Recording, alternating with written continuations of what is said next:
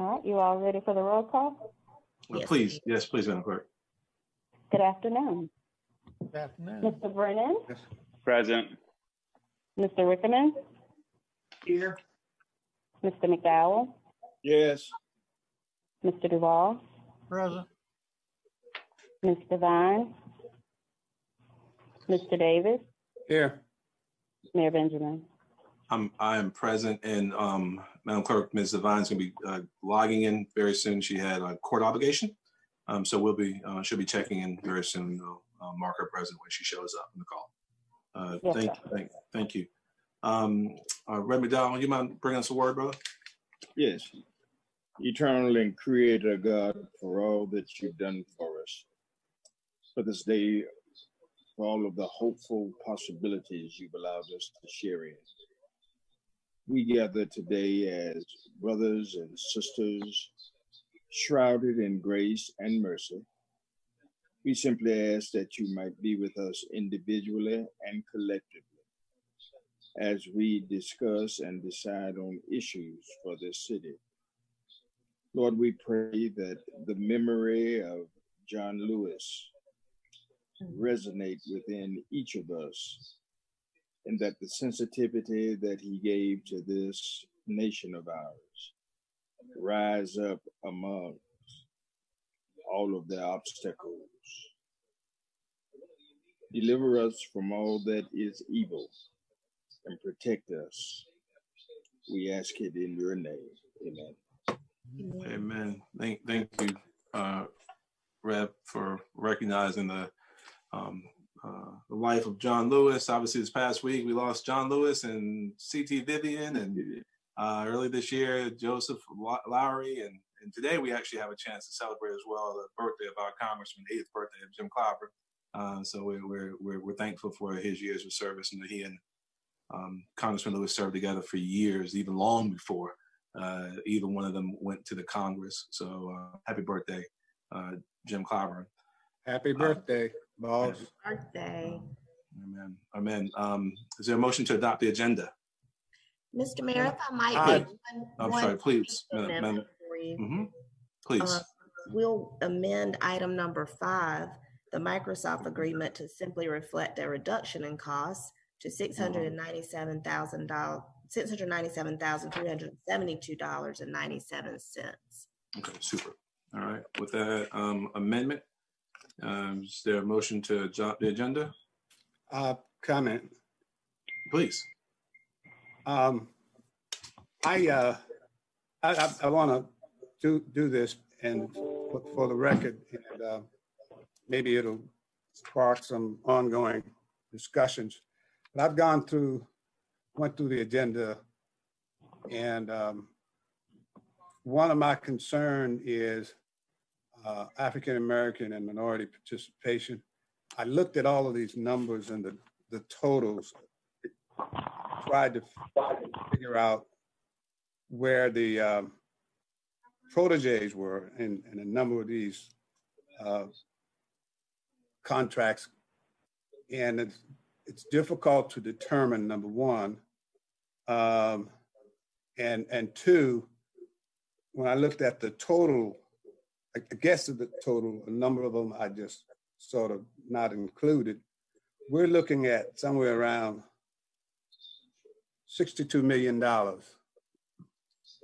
And the concern is I can only identify 2 proteges and minorities. That would be Dessa, and Child.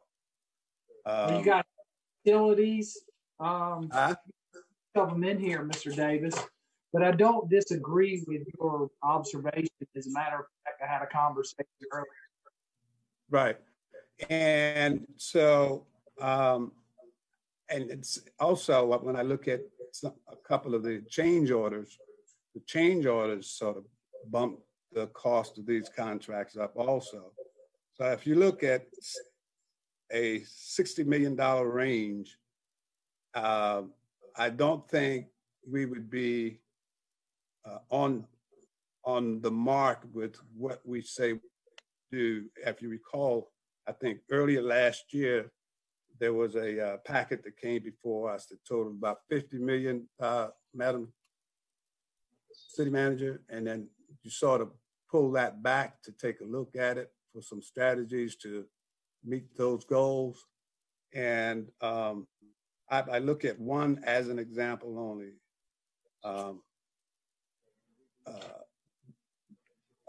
There's one totaling 1 million plus another total plus reaching as high as 17 million, so forth and so on. If we don't have minority participation in these contracts, I think we don't look good. And my thought was to maybe pull these back so that we can get some clarity on participation. Also, a number of these contracts, again, based on the selection, as I always say, when it's all over, a lot of dollars are going to be going down the interstate, leaving this city. And I want us to make a concerted effort to beef up our minority participation, African Americans and others of color. We're the capital city, and with that kind of money being spent, especially now where you have some of these programs, mostly the proteges are small businesses, and they're struggling now. And we all know that there's a good chance that a number of those that are struggling now won't exist at the end of this pandemic. And I'm hoping that just as the others, the big boys are getting the opportunity to stay in the game, we need to figure out a way to get more proteges involved. And I think also you look at the question of whether or not we do in fact have small and minority businesses capable of doing some of this work. And if they're not, then that's one of the purposes of the protege program. So I may reluctantly support this packet, but I do it with reservations because of my concerns. But I would like us to, Madam Manager, come back and see how we plan to address these concerns. Yes, sir. Mr. Davis, you know, I'm happy to go through each one of these projects with the council. I do want to reassure you, because I think the staff on the call will probably be finding this conversation interesting, because when we have agenda review, I spend an inordinate amount of time. I mean, I cannot tell you the depth that we go into on every single project. And of course, because of the length of time from our last council meeting, this is a pretty full agenda that I was hoping to take you all through at a steady pace, but it is a lot to it today. Many water and sewer projects that unfortunately, sir, you know, most of which do not need to be held up, but I certainly understand wanting to discuss any questions you have. I actually was proud of many of these projects because there are several that are protege only. And so I can assure you that the percentages for every single water and sewer project, except for one, have been met with the goal set of 20% participation. And I guess I would need to have some clarity as to when you're saying they haven't been met, if you're meaning minorities of color, because right. I wouldn't want to be, I want to be clear for the public that we have goals, we meet them. There's a mentor protege program, and the requirements of 20% for those mentor protege projects, I don't see one on here we haven't met that, except for one, and we can talk about that one with East Rocky Branch and some capacity assurance issues that have me a bit concerned. And so I had to make a decision with the staff about not meeting CDBE goals. And some pricing concerns, et cetera, and timing issues. It's very urgent. But outside of that, I think we probably need to get into a discussion and be clear to the public on when you say we haven't met the goals. I don't think that's totally accurate. We met the goals, but if we are discussing availability of contractors of color specifically, is that your concern, Mr. Davis? That is my concern. You know, we have the classifications in terms of minority, which is broad, but if you break that down, the question is, my question, and the questions that's out there is minorities of color, African Americans, as an example. Okay. Don't want to prolong this, but I think this warrants some further discussion, and we can do that. And if I may be leaning off the shelf and not on solid grounds, and you can bring that to my attention also. But moving forward, we need to figure out a way to be able to have some clarity so that, you know, a person like myself won't have to dig to answer that question.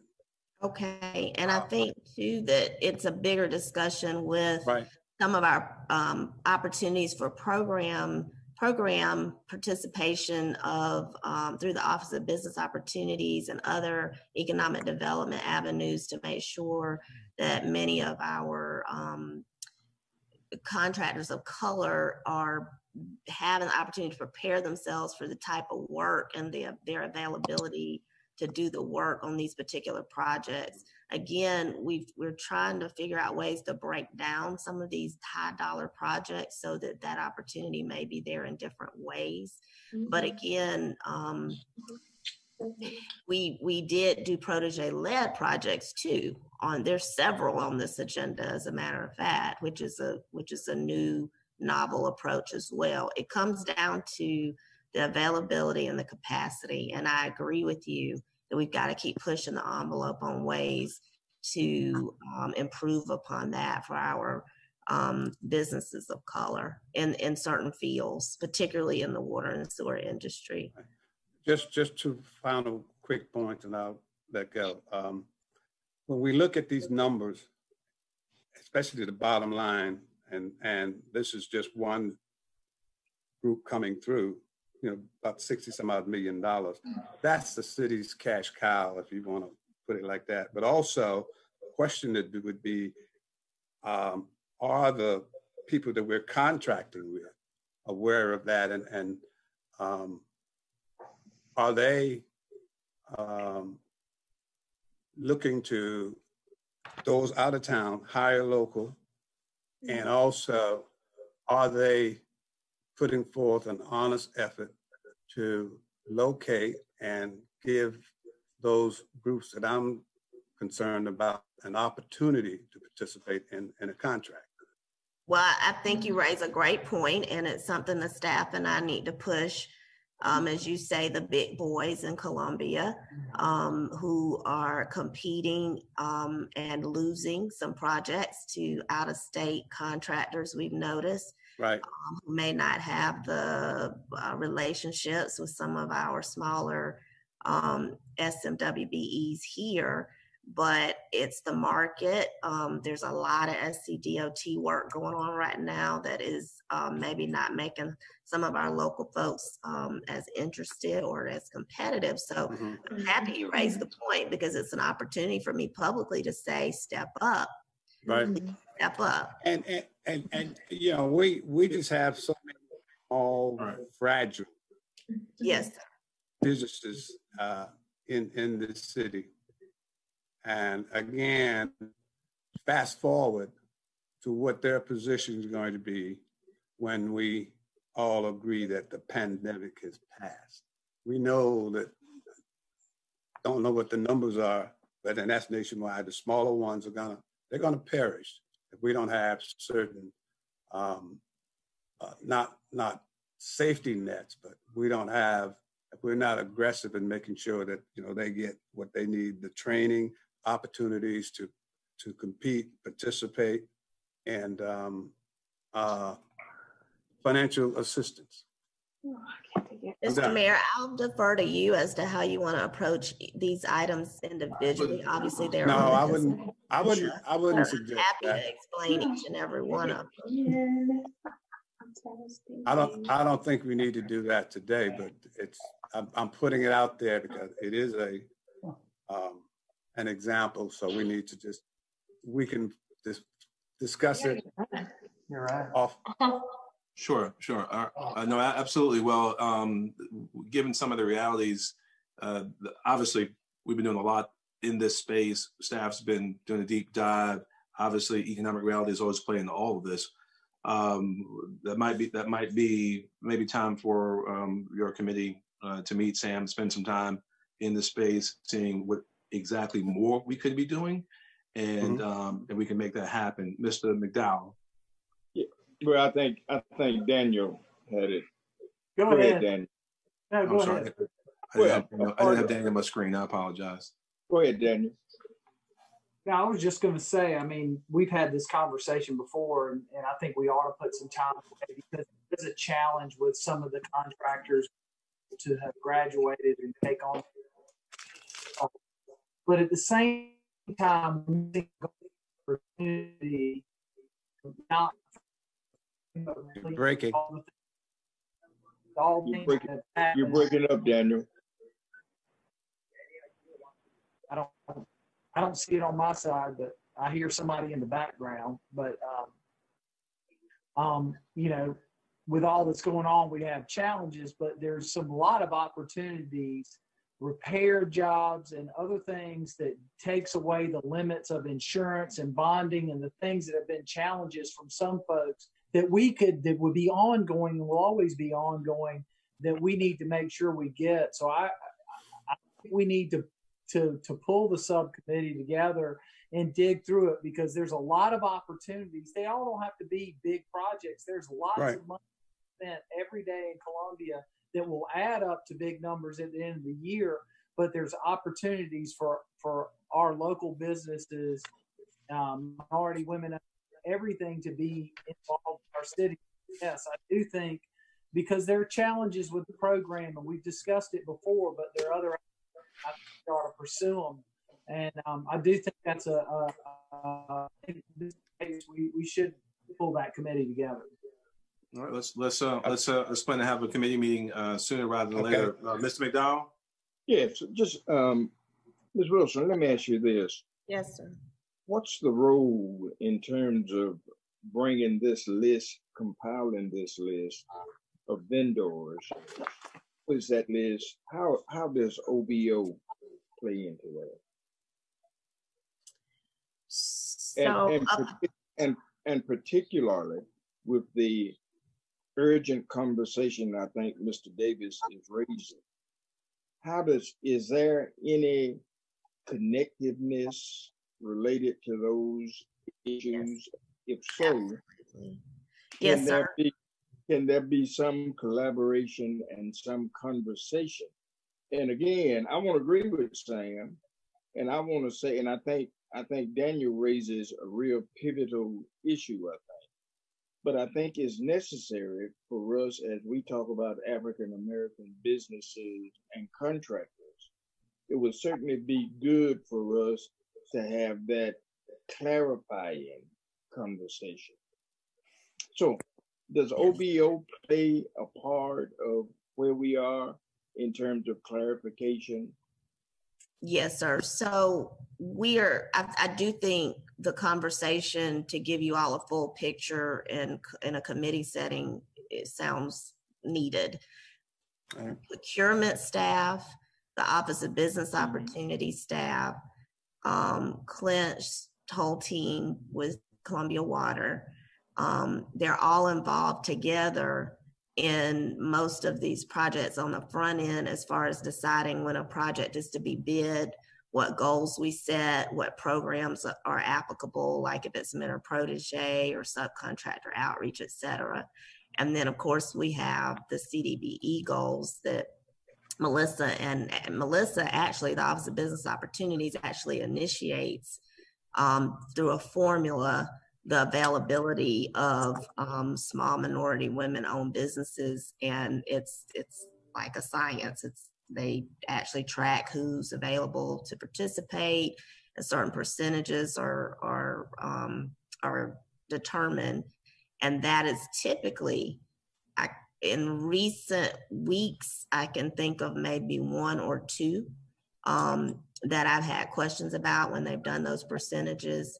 Melissa and her team do that, and it's sent to Assistant City Manager Sheely and Gentry, and they review it, and then it's sent to me for me to sign off on as far as determining percentages and availability of contractors, small minority women owned. I think the bigger discussion, though, that I'm hearing from Mr. Davis and you all is about capacity of some of these contractors of color, and that's why, again, I'm being very specific when I say that, because I don't want anyone to leave this conversation before we pass these agenda items thinking that there were no programs applied, no goals met. The 20% was met on almost every one of them, except for maybe one, and we can talk about that one. And that was my call. So again, I think we have to be clear about the bigger picture of building capacity of minorities, particularly minorities of color in certain disciplines and the industries that we impact through water and sewer and the market. And so it's a bigger discussion I think we need to have, Ms. Reverend McDowell. But yes, to answer your question, all of those departments work together on every single one of these procurements, starting with Ms. Wright, who's the Director of Procurement, working with Clint and Melissa specifically, and Missy. And I mean, we all work on them. I mean, we spend an agenda review, more time than I would like us to, but it's because of these questions that I know you're going to ask. We probably spend, on this agenda, we spent probably 3 hours going through it. There's a lot of eyes on these things. Even with that said, I hear you, and we need to keep trying to do even better. Well, thank you. In the interest of moving on, we're going to move on. Yeah. Let's pull together the Economic Development Community Development Committee. Let's get a full briefing, because I mean, I see it in action, the interdepartmental work that's happening. Even our Minority Business Advisory Council is very involved, that Melissa through OBO manages. Clint is in the house at each of those meetings. There's a lot of integrated conversations happening, and obviously this is a commitment that we've all made, and we're going to have to continue to work to build capacity in that space, particularly in water sewer, where we spend the vast majority of our contractual resources, as the city manager just mentioned. I do think it's probably perfect time, obviously, for Teresa, for everyone to get fully involved in understanding the entire process. Yes. And then, again, as we know people, trying to pull more people maybe into the process, and getting people available and up to speed, and maybe helping us meet some of those places where we have needs and to build some capacity.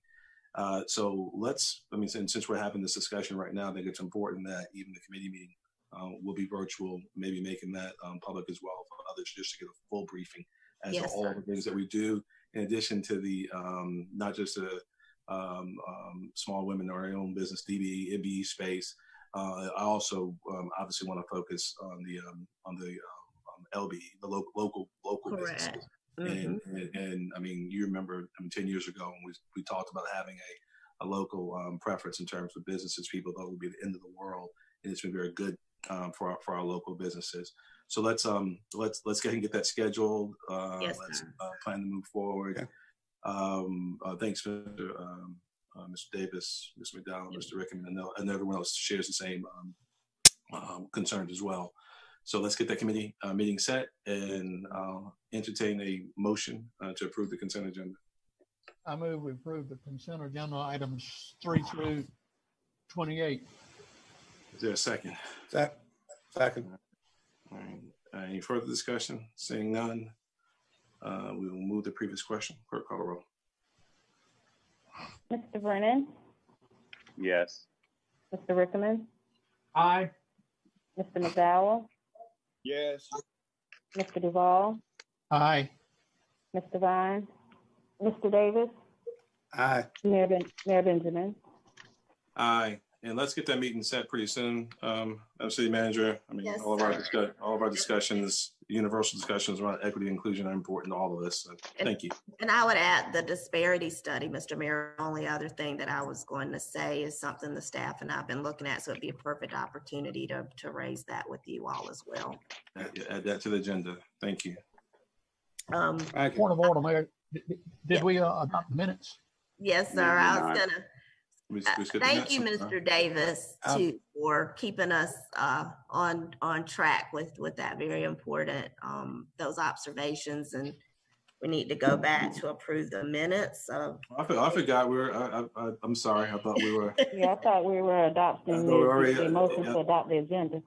Yeah, that was the motion to adopt the agenda. I apologize. I thought we. I think the motion said agenda items 3 to 28. So we. I'm not sure exactly where we are. My parliamentarian with his beard over there is not keeping us at task. Legal beagle. Yeah. Erica, I thought they adopted the agenda with my amendment, correct? No, it was just 30. It was just 30 minutes ago we started the convo. So Yes, ma'am. let's We get a were motion still on the adoption of the agenda. That's just No. is there a motion to approve the minutes? So move. Is there a second? This is Second. April 21st and May 7th. Moving second. Any discussion? Move the previous question. Clerk call the roll. Mr. Brennan, Yes. Mr. Rickman, Aye. Mr. McDowell, Yes. Mr. Duval, Aye. Mr. Vine, Mr. Davis, Aye. Mayor Benjamin. And Erica, I think I'm hearing you say you need the adoption of the agenda. Yeah, we're still going to do that. We're going to get back to that. Yeah, we're gonna come back to that. What did we just do? No, I took it as the motion was to adopt the agenda and then we approved the minutes. And so now right, we can go into item 2. Well, in the interest of Okay. procedure, is there a motion to adopt the agenda? So move. Is there a second? Second. All right. Move the previous question. Clerk call the roll. Mr. Brennan, Yes. Mr. Rickman, Aye. Mr. McDowell, Yes. Mr. Duval, Aye. Mr. Davis, Aye. Mayor Benjamin. Aye. Thank y'all. And I teased y'all about the time on that. That is an incredibly important issue, a very important issue raised, Mr. Davis, and thanks, Ms. Wilson, for the answers, and we look forward to doing a deeper dive in the community meeting Yes. when the time comes. I think we have Chief Tinsley on to make a report on COVID-19. Everyone sees where we are. Just since our last meeting, we've obviously eclipsed 1,100 deaths here in South Carolina, over 71,000 confirmed cases. I want to thank our council and Teresa and our incredible team here at the city for our forward-thinking response. And I think it's informed by good public health data and science, working to keep our people safe. Everything from the masking ordinance, just the things that we're doing internally, and then we'll probably talk about a few of those things maybe as well. But we got to keep leading from the front. We got to get arms around the public health crisis. If we do that, we'll get our economy will rebound. Our children can go back to school, and we can start seeing some normalcy with the advent of a vaccine sometime, hopefully in the not too distant future. But just again, thank you for all of your great work. I think Teresa is Harry going to give a report now? Yes, sir. Hi, can y'all hear me? Yes. Sure.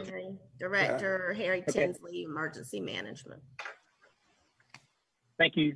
Good afternoon, Mayor, members of council, Madam City Manager. Thank you for your time. We want to give you a brief update on the COVID. As far as we'll start with testing, and these numbers will change as of this afternoon with the new postings that will be done by DHEC. But in South Carolina, there are over 638,000 total tests as of yesterday is reporting. Over 546,000 of those were negative. 91,000, over 91,000 were positive. So currently right now, as of this hour, there are 71,213 confirmed positive tests statewide. And unfortunately, there are over 1,000, as the mayor said, over 1,147 confirmed deaths in our state due to COVID. As of the 15th of July, this reporting data is, as of the 15th, hospital bed utilization capacity in the state was 72.69%. That data is changing, as it's important to note. The current hospitalization data is not available right now as DEC is transitioning, as I know most of you are aware, to a new teletracking system and new reporting process. We do expect that data to post soon, and we will make sure you get that, as you may get it on your smart device at the same time. As far as Richland County, currently there's 6,117 confirmed total positive cases, 119 deaths, unfortunately, in our county, 109. And as far as City of Columbia, some preliminary data, and this is just preliminary at this point, approximately 1,805 cases within the city limits over the last 30 days. And it is estimated, and this is just a rough, very preliminary estimate, that potentially 87% of those have recovered. There are still several hundred that remain active. An important note on that data is that with the increase in testing and also the recent spikes that we're seeing in new cases, could mean that active number is higher with the potential of more individuals being sick. We'll continue to run that down and provide that data to you as we get it. As far as employee testing and PPE, personal protective equipment, currently to date, 417 employees have been affected either by quarantine, self-isolating, and or testing. 45 of those employees have tested positive for COVID-19. The departments that are affected by staffing levels are 20 departments to date currently. Our contracts and procurement department has provided protective masks and PPE, sanitizing solutions and various products to all departments. Our fulfillment center continues to process requests that are made and has sufficient PPE stocks on hand inventory. As far as our mask up, we have 4 frontline departments that are currently serving as ambassadors: our code enforcement, our customer care, Parks and Recreation, and parking services. All departments are reporting having good educational opportunities at this time with the general public and our customers. A high degree of compliance has also been observed, which is a very positive thing. Over 760 contacts have been made to date. As far as our citizen distribution of protective masks that we did during the 2-week period from June 29 to July 10, our Parks and Recreation staff through 4 different locations over those 2-week periods distributed over 15,000 protective masks to our citizens. And those distribution locations were our Busby Street Community Center, Hampton Park Neighborhood Center, Earlwood Community Center, and our South Edisto Neighborhood Center. And we had good turnout on those locations. As far as our mask ordinance reporting, our fire marshals continue to educate businesses and our citizens on the importance of using masks and the requirements of the ordinance. They're seeing generally overall good compliance. They've had 93 visits to date. There's over 87 contacts where educational materials were provided and were received very well. Just in those, in the deputy fire marshal's interaction, they've also given out 180 individual masks to our general public, those folks that they see on a regular day-to-day basis as they engage in their duties. They have issued 10 warnings. 5 citations have been issued to date. There have been no individual citations at this point. As far as internally, some of the safety and risk assessments that are being done by our Safety and Risk Management Department, 46 risk assessments of city facilities and departments have been completed. 2 external risk assessments have also been completed with some external partners. These risk assessments, as I say, are ongoing. Also, the Department of Safety and Risk Management and our Human Resources Department have composed and implemented a COVID-19 disinfectant and cleaning your living and work areas video for all employees. That has been posted on our inner city under our safety tab. And that's I encourage y'all to go look at that. Some good information contained in that. As far as our support services department, our city facilities mitigations and modifications, they're continuing to ensure that our facilities are cleaned on a daily basis. 178 preventive cleanings have also been conducted in addition to that. They've constructed over 100 protective barriers. These are the sneeze guards and things that are needed as we transition back in to make sure that we're protecting as best we can. And they installed over 230 signs at this point. Social distancing mitigations have also been implemented at our Wash Square. It's 1136 Washington Street, to include all elevators to make sure that we're maintaining social distancing as we go forward. In closing, departments continue to clean facilities, offices, their workspaces, those highly touched areas. And our safety and risk management folks are out there. They continue to provide guidance as is much needed and monitor those operations to ensure effective sanitizing and disinfecting. They do that on a frequent basis. And our public and media relations folks continue to push out information across all media platforms, highlighting our Resilient Columbia campaign, our pledge, Mask Up, COVID-19, and the CSC's response to including testing locations and other important information. So we wanted to provide you just a quick brief snapshot of where we are. Additional information will be in the city manager's briefing note. Pending any questions, that concludes my report. Thank you. No, that was a great report, and obviously some of that data, obviously I saw in your most recent communique, maybe earlier today or yesterday, I forget when it was, Harry. But could you? I know I've got some of that from a few different places, some from the city manager, some from Kay Hampton and Melissa, and also economic development.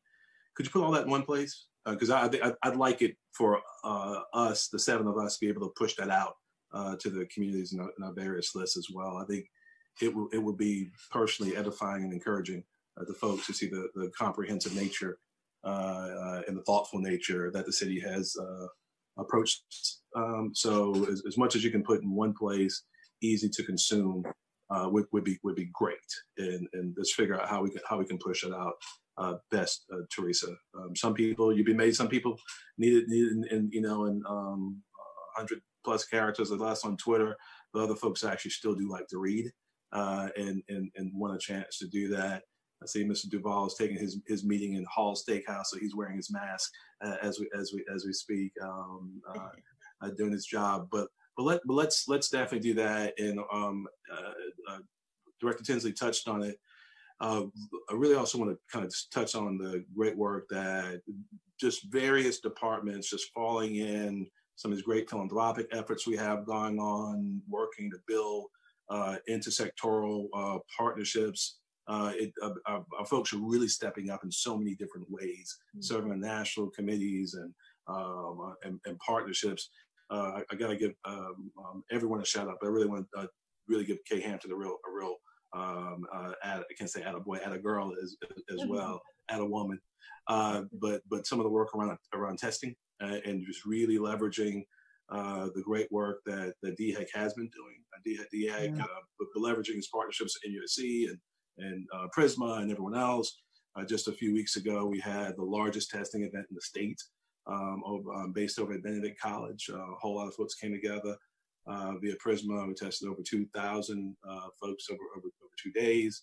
Just this past week, again, another partnership that we pulled together, MUSC and Fort Jackson, working with General Beagle, that Kay ran the point on. I think they tested over 800 folks there. But this is a time when everyone comes together. If it's Kroger Health or Walmart or what have you, everyone's just kind of making it happen. And some of these things you can measure very easily. Some you cannot measure very easily, but you know that they're going towards the common good. And I'd be remiss if I didn't say thank you to the people of Columbia for the incredible support of our efforts around masking and Mask Up Columbia SC. the community. Our citizens have stepped up, and if in fact we continue to show the persistence and resilience necessary, we can beat this thing. But it's going to require all of us to work together. But let's see if Teresa, Harry, y'all work together. Just as much of that as you think. Believe me, I think people want to see what's happening, and that's as comprehensive as a report as you're going to get in any city in the country. So I want to make sure it's out there and available to people, and make sure we can push it out to our various constituencies.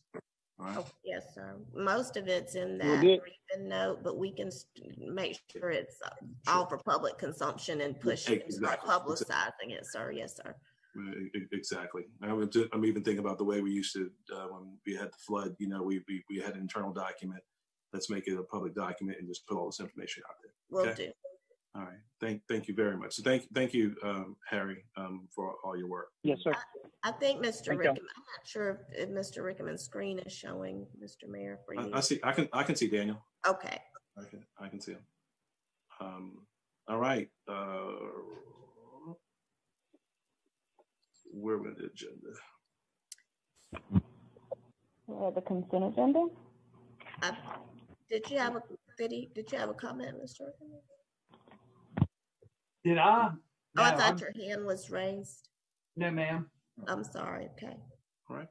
I think we're gonna approve the consent agenda for the third time, real quick. Just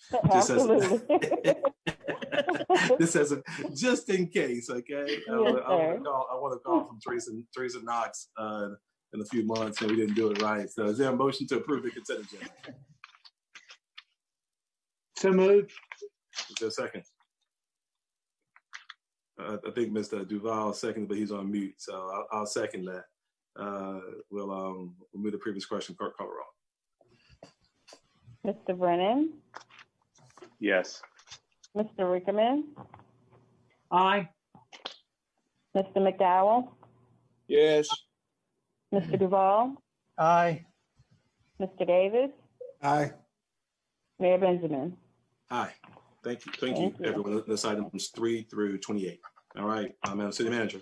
Yes, sir. Ordinance's second reading, item 29, ordinance number 2020-057, authorizing the city manager to execute an agreement regarding the use of between City of Columbia and Capital LLC for the multi-use entertainment facility in the Bull Street development.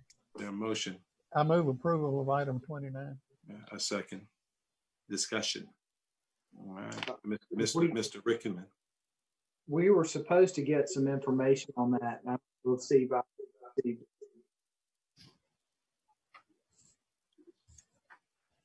what additional information, Mr. Rickman? I know that Ms. Gentry shared most of what I thought you needed.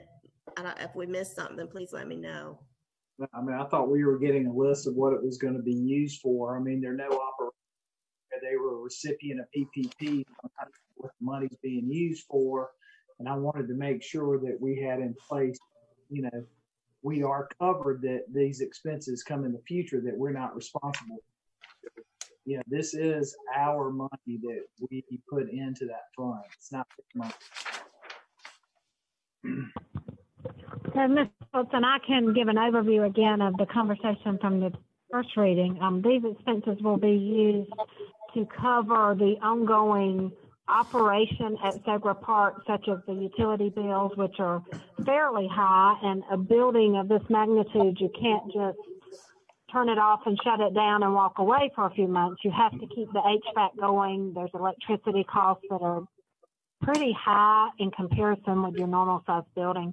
The grass maintenance, you have to continue maintaining the field and operating that. While they have certainly scaled back operations, they're doing everything they can to save as much as possible, but they have to also think about the long-term maintenance of the facility. So these funds will be used for those type of activities. They will not use them if not needed. They will give us invoices for any expenses that they're requesting access to the capital replacement or capital fund is what we call it. And these funds are restricted to the Segra Park. These funds are not available for the city to use elsewhere. They were made up of a variety of sources to include the naming rights portion of the city's naming rights agreement, and those funds automatically go into this account, made up of some attendance numbers. When you exceed a certain number of attendance, Hardball puts money into this fund. So again, I want to reiterate, these funds are not available for the city to use otherwise. Yes, sir, go ahead. And Missy, and again, while this is not anticipated, like so much is not anticipated during the pandemic, this is in the spirit of maintaining that facility. So I understand Mr. Rickman's legitimate questions and concerns, but I got a question, Mayor. Okay, please, Daniel, then Will. No, I just think we need to make sure that we understand what we've committed to, and that understand that it's going to be a recovery all over the city, including the city finances. And this is not for service, and so any of the funds we've got to come up with make up for this takes away from a basic service. And I just want that on the record. Yeah, thank you very much, Mr. Rickman. Mr. Brennan. Yeah, so I guess to expand on Councilman Rickman's comment, obligation-wise, are we as a city meeting our obligations that we agreed to when this draft was formed? And the money they're asking for, that falls in what they committed for their obligations for operations. Does that make sense? I think Missy can answer that. So the intent of the agreement, and this goes back, the city capital fund was set up as part of the venue license agreement. It was always intended that funds would be set aside into an account to be used for the maintenance of the facility, with the understanding that the ongoing utility bills would not fall into that category during normal operations. Obviously, with the pandemic, everything's changed in the world, and their ability, with the loss of the 2020 baseball season, their ability to generate revenue that covers those monthly expenses has just been handicapped. They are doing everything they can to return some activity to the facility. These funds that they're asking to access will not be used to support any of those activities. For instance, they're doing restaurant nights. On, I believe, Saturday nights, you can sign up and go enjoy a meal and watch a program. I think they've shown baseball games and other such things. So you can do that. They're not using these funds to support those activities, but they are needing funds to just keep the basic operations going. They will replenish those funds, whether it be in lump sum amounts or at the time maintenance is needed on the facility. If this fund is not replenished and there's not funds available in the amount they've taken out of it, they are responsible for replenishing that, and they're committed to doing so. What's the time frame for that repayment? It's over the term of the agreement. Obviously, it's unknown when their normal seasons will resume. 90% of their revenue is generated from baseball. So while we love the fact that they have 300 plus events there every single year, 90% of their revenue is generated from baseball games. If baseball does not return as normal during the 21 season, obviously their position is still more difficult than during normal operations. Even if it does return, there's likely going to be changes to how many people they can have in attendance, and there's likely going to be changes from normal operations. So they're looking at how to make adjustments. Obviously, Major League Baseball is going to lead a large part of that conversation because they're at the mercy of minor league baseball. So they're certainly doing everything they can. I want to again state, these funds are not available to the city to use anywhere other than on Segra Park. The city does have to concur with how they use these maintenance funds. So they can't use them outside of the city agreeing to it, but they're only intended to be used for the maintenance of the facility. We are using them earlier than originally intended. Had the pandemic not happened, the funding would certainly sit there and continue to increase.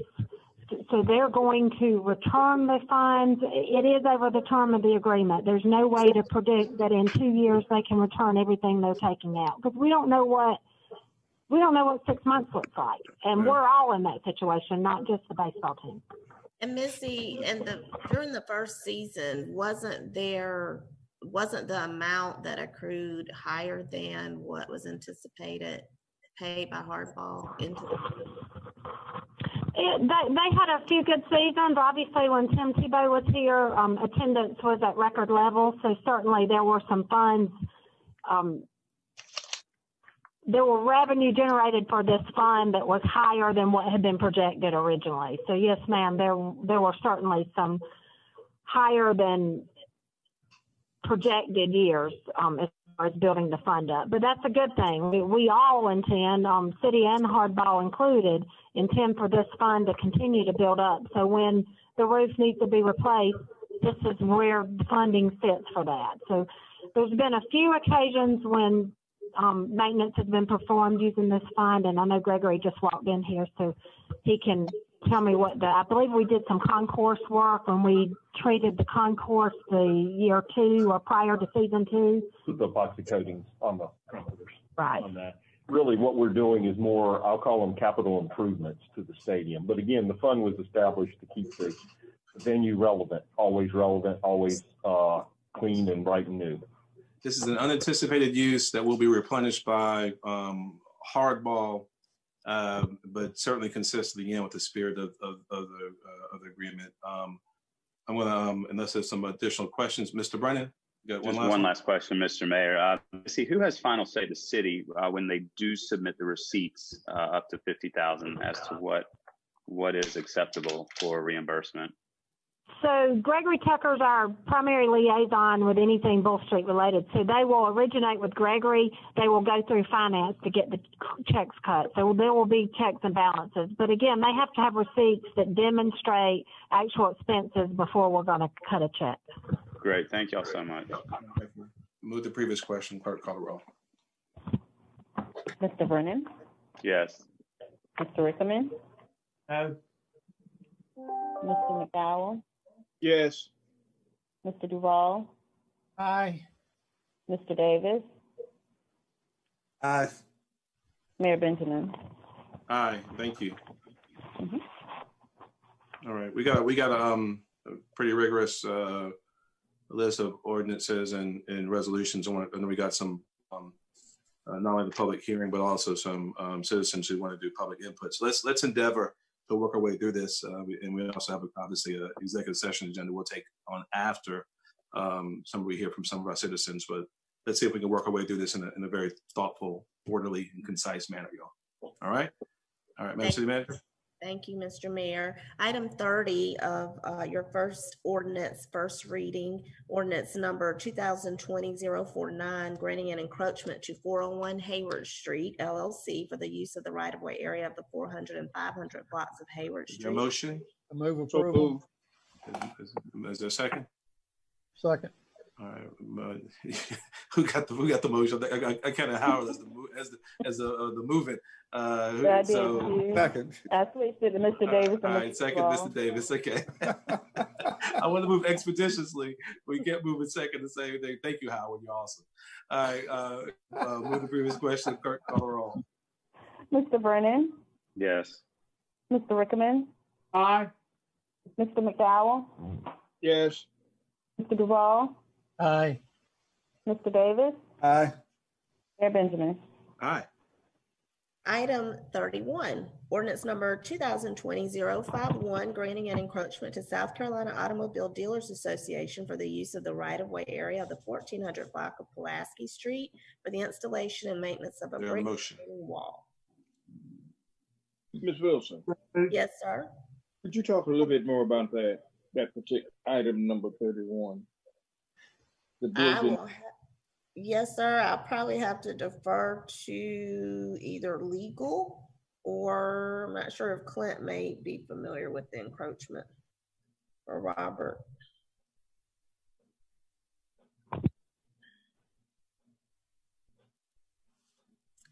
Anyone on? They want to all talk at once. Help me out. looks like it looks like Ed, like they're trying to build and maintain a brick wall, but it extends into the city's right of way, and obviously that requires action by us to approve that. We only can indeed approve that. I'm trying to get my sense as exactly where 1401 Pulaski is. Trying to figure out where Pulaski is. Is that in the vicinity where the building is being constructed over there? It is behind. I guess of course the building is back off Hampton Street, just off of Hugie and kind of let's see, this is Pulaski and Hampton. Pulaski and Hampton. So if you're coming up the hill, heading towards the library in the back of the police department, the building is right there at the corner of Hampton and Pulaski. So I assume it's somewhere around there, not around any residents. I didn't get any questions of staff during our review, Reverend McDowell. So usually that means it's pretty routine, but we can hold it until I get a better answer for you. Well, Mayor, there's a description of it in our backup material. It's a concrete sidewalk 5 feet in width and 145 feet long with landscaping and irrigation. And it's got a personal injury general liability insurance on it of $600,000. Well, that was a concern that I had, whether or not there were some insurability issues. They're requiring a $600,000 personal injury property damage, naming the city as the insured. Okay, I'm fine. That'll do. Move adoption. That'll do for me. All right, thank you. Is there a second? Second. Move the previous question, clerk call roll. Mr. Brennan? Yes. Mr. Rickman? Aye. Mr. McDowell? Yes. Mr. Duval? Aye. Mr. Davis? Aye. Mayor Benjamin? Aye. Item 32, ordinance number 2020-069, granting MCI Metro Access Transmission Services Corp. its successors and assigns the right, power, and authority to construct, install, maintain, and operate in, over, upon, and under the streets and public places of the city of Columbia. Its lines. So moved. Is there a second? Second. Is there discussion? Seeing none, we'll move the previous question, clerk call roll. Mr. Brennan? Yes. Mr. Rickman? Aye. Mr. McDowell? Yes. Mr. Duval? Aye. Mr. Davis? Aye. Mayor Benjamin? Aye. Moving into a period of resolutions, item 33, resolution number R 2020-067, authorizing the city manager to execute an intergovernmental agreement between the city of Columbia and the Columbia Housing Authority for environmental studies.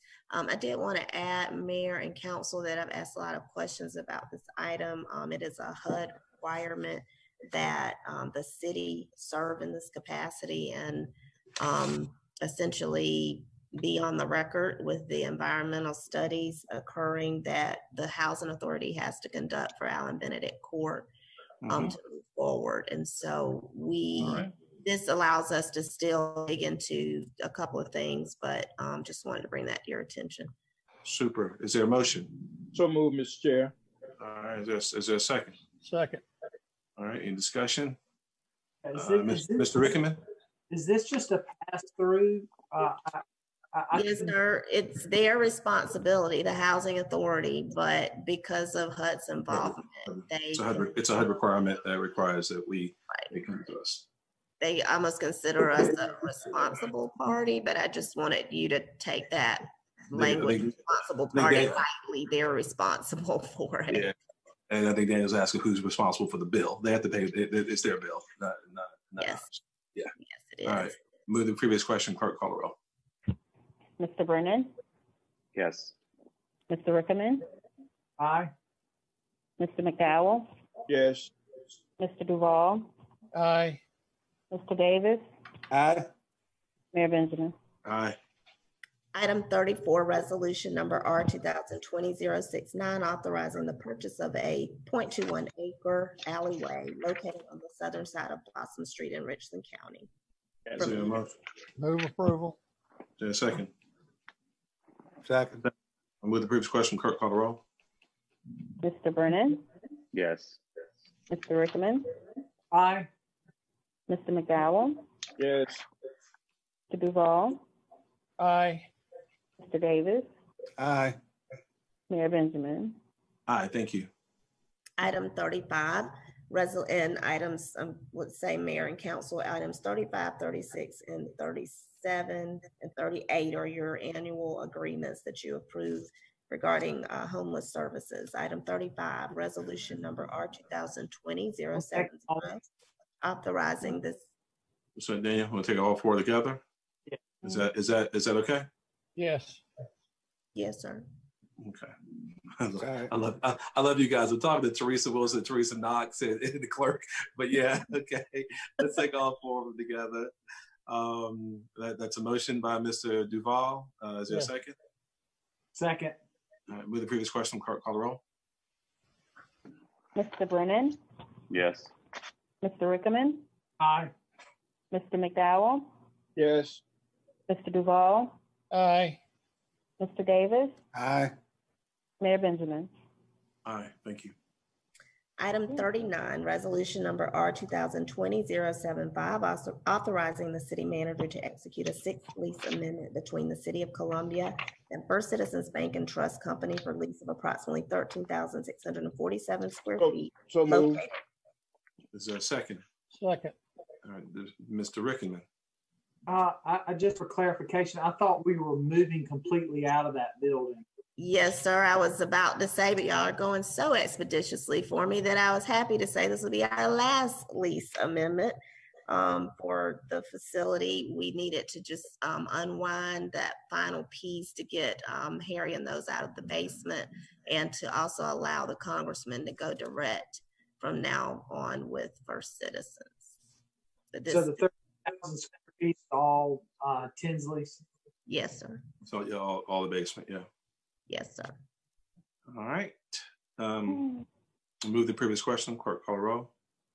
Mr. Brennan, Yes. Mr. Rickman, Aye. Mr. McDowell, Yes. Mr. Duval, Aye. Mr. Davis, Aye. Mayor Benjamin. Aye. Thank you. At this time, we will, Mr. Mayor, ask that you all open a public hearing and first reading for zoning and planning matters as outlined, starting with item 40, Mr. Mayor. And I want to say, Mayor Benjamin, items 40, 41. Erica, help me out, all the way through which item involved what, please? The first four items, so First 40 four? through, yes, ma'am, 40 through 43. Okay. All right. I'm gonna go get me some coffee. You guys tell me how efficiently Mr. McDowell runs a meeting. Well, hurry up and get your coffee. Ms. right. Hampton, are you online with us? Who's that? I was asking. Hello, I am. Can you hear me? Yes, ma'am. My problem is I'm unable to share my screen right now.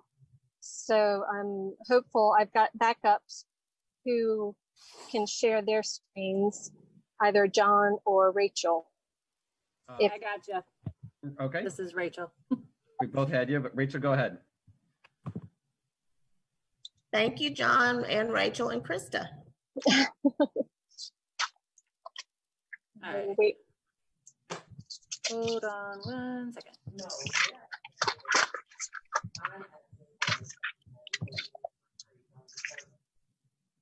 All right. All right. Can you all see that? Yeah. Okay. All right. Well, I will start off, and they can pick up if this doesn't come through. But your first item is an annexation and a comprehensive plan map amendment at 156 Island View Circle. A request to annex assigned a land use classification of UER2 and PUDR.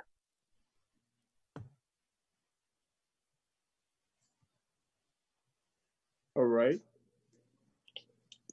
Are there questions? We're gonna take these one by one, Ms. Wilson.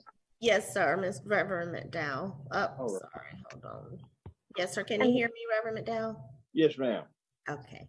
And Reverend McDowell, this is a zoning public hearing. We would ask that if the caller is calling, is on the line in public input, we have about 30 callers on the line, and it's only one person that we're not sure if they're calling in for this item. So I'd like the opportunity to check in with that caller to see if they have remarks about this item. All right. Would you check in? Yes, sir. Thank you.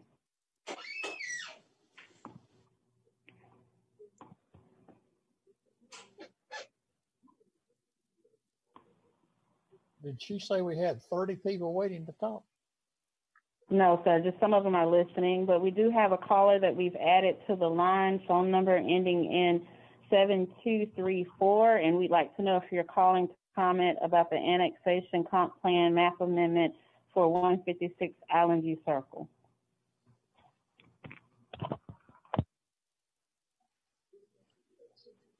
Erica, when you identify that caller, do you ask them if they are interested in saying something about that annexation? Yes, sir. And right now we have the caller muted because they're receiving a lot of background noise. So we'd ask that caller, if they can hear me, to mute any sound they have in the background. And as soon as they do that, we will add them to the meeting. All right. Thank you. Hello. I'm not calling concerned annexation. I'm calling pertaining to the Richland County Black Collective, which sent an email over to the city council and to the mayor regarding a potential police reform proposal. Yes?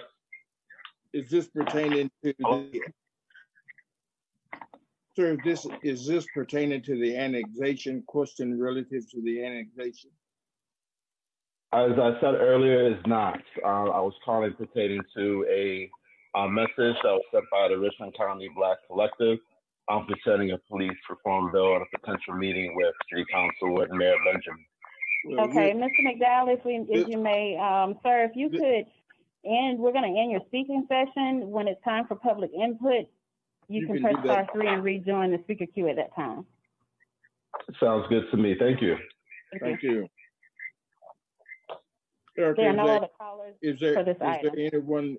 Is there anyone in the queue that wants to speak to this particular annexation? No, sir. All right. Are there any other questions? I move adoption of item 40. All right. Is there a second? Second. It's been moved and seconded that the proposed annexation of 156 Island View be adopted. Are we ready to vote? Miss Erica? Yes, sir. Mr. Brennan? Yes. Mr. Rickman? Aye. Mr. McDowell? Yes. Mr. Duval? Aye. Mr. Davis? Aye. Mayor Benjamin? Thank you.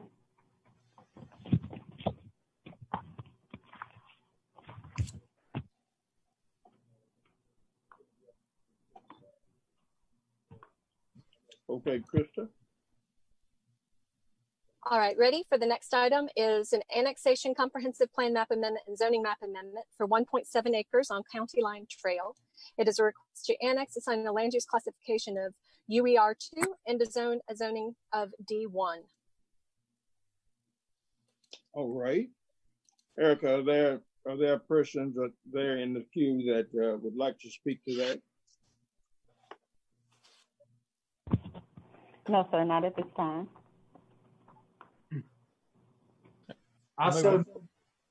Go ahead, Daniel. Go ahead, Daniel. Approval. Is there a second? Second. Are we ready to vote? Ms. Erica? Mr. Brennan? Yes. Mr. Rickman? Aye. Mr. McDowell? Yes. Mr. Duval? Aye. Mr. Davis? Aye. Ms. Devine? Aye. Thank you. 42 is an annexation comprehensive plan map amendment and zoning map amendment for 18.02 acres on County Line Trail. This is a request to annex, assign a land use classification of UER1 and a zoning classification of PUDR. All right. Ms. Erica, are there persons in line to speak to this particular annexation?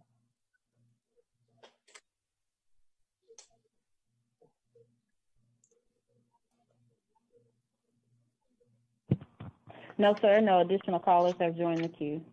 All right. I still move for approval. Is there a second? Second. Been moved and seconded. Ms. Erica, would you call the roll, please? Yes, sir. Mr. Brennan? Yes. Mr. Rickerman? Aye. Mr. McDowell? Yes. Mr. Duval? Aye. Ms. Devine? Aye.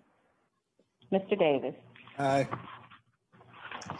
43 is an annexation comprehensive plan map amendment and zoning map amendment for 20.74 acres on County Line Trail. A request to annex assigned a land use classification of UER1 and a zoning classification of PUDR. All right. Ms. Erica, are there persons in the queue to have questions relative to this annexation?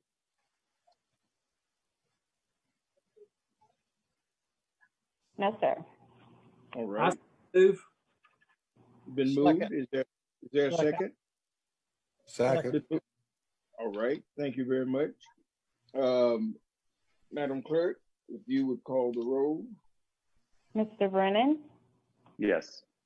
Mr. Rickerman? Aye. Mr. McDowell? Yes. Mr. Duval? Aye. Ms. Devine? Aye. Mr. Davis? Aye. Thank you all for your patience. Number 44 is an annexation comprehensive plan map amendment and zoning map amendment at 2125 Apple Valley Road. Request to annex and assigned a land use classification of UER2 and a zoning of RG1. I'm back, Mr. McDowell. Thank you, sir. It's good to see the city is still standing.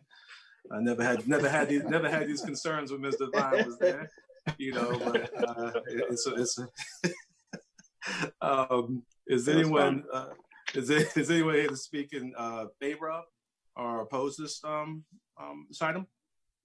Mr. Mayor, I know this is probably a little different, but I don't know if Chief and those are in a position to speak to it right now. I do think there are some challenges in this area. Okay. As recent as right now. there's a pursuit. Why don't we hold that item? Why don't we hold that item, defer that item to another meeting? Is that okay? That'd be great. Thank you. All right, we're going to hold item 44. All right, item 45. Sounds good. All right, number 45 is an annexation comprehensive plan map amendment and zoning map amendment at 4521 Broad River Road. A request to annex, assign a land use classification of AC2 and a zoning of M1. All right, is there anyone speak in favor of or against this or any other issues raised, City Manager? Madam Clerk, anyone online? We'd like to remind callers that if they would like to speak on any of the zoning items, to press *3 when your item is called. But at this time, Mayor, no additional callers on the line. Is there a motion? So moved. Is there a second? Second. Move to quick discussion. Clerk, call the roll. Mr. Brennan? Yes. Mr. Rickerman? Aye. Mr. McDowell? Yes. Mr. Duval? Aye. Ms. Devine? Aye. Mr. Davis? Aye. Mayor Benjamin? Aye. Thank you. 46. Annexation comprehensive plan map amendment and zoning map amendment at 120 Meadow Park Drive. Request to annex, assign a land use classification of industrial and IND and a zoning of light industrial, that's M1. All right. Is anyone here, anyone signed up to speak in favor of or against this or any other issues need to be raised, Madam City Manager? If not, Madam Clerk, then we'll entertain a motion. right, is there a second? Move for approval. Second. Is there a second? Move second. Any discussion? Move the previous question. Clerk call the roll. Mr. Brennan, Yes. Mr. Rickman, Aye. Mr. McDowell, Yes. Mr. Duval, Aye. Mr. Vine, Aye. Mr. Davis, Aye. Mayor Benjamin. Aye. And I do want to encourage folks who are holding on the line who want to talk public safety and law enforcement issues. We have just a handful of other items, and including some commission appointments, and we'll be up pretty quickly. So be patient. We'll be with you very shortly. All right, Madam Clerk. Number 40. Madam Planning Director. I apologize. That's quite all right. Item number 47 is an annexation comprehensive plan map amendment and zoning map amendment for 810 Sparkleberry Lane. A request to annex and assign a land use classification of AC3 and a zoning classification of C3. Is anyone here to speak in favor of or against this item? Anyone on the line, Madam Clerk? All right. Well, good deal. Is there a motion? All right. Move by Mr. Rickman. Is there a second? Second. All right. Second, Mr. Duval. Any discussion? Seeing none, we'll move the previous question. The clerk call a roll. Mr. Brennan, Yes. Mr. Rickman, Aye. Mr. McDowell, Yes. Mr. Duval, Aye. Mr. Vine, Aye. Mr. Davis, Aye. Mayor Benjamin. Aye. Thank you. This item is a zoning map amendment. It's for to change a Wheeler Hill PUD. It's obviously a number of addresses on Henderson Street, Rice, Calway Alley, the north side of Phelps Street, Pickens, and Catawba. This is a request to rezone the parcels from PUDR to general residential to facilitate redevelopment into residential. This project will also require the review and approval of the Planning Commission of the site plan if the rezoning is approved. All right. Is there anyone to speak in favor of or against this item? And again, there may be people on the line who wish to speak about this one. And we do ask that they go ahead and raise their hand with that *3. All right. Do you have anyone, Madam Clerk? No, sir. Everyone who is in the speaker queue is waiting to speak during public input at this time. Super. All right. All right. Seeing none, there's a motion for approval. I move approval. Is there a second? All right. Moving second. Discussion. Seeing none, I'll move the previous question. Clerk call roll. Mr. Brennan, Yes. Mr. Rickman, Aye. Mr. McDowell, Yes. Mr. Duval, Aye. Mr. Vine, Aye. Mr. Davis, Aye. Mayor Benjamin. Aye. Thank you. Number 49 is a zoning map amendment at 3209 North Beltline Boulevard. It's a request to rezone the parcel from single family residential RS2 to C1. All right. Is there anyone here to speak in favor of or against this? Madam Clerk, anyone?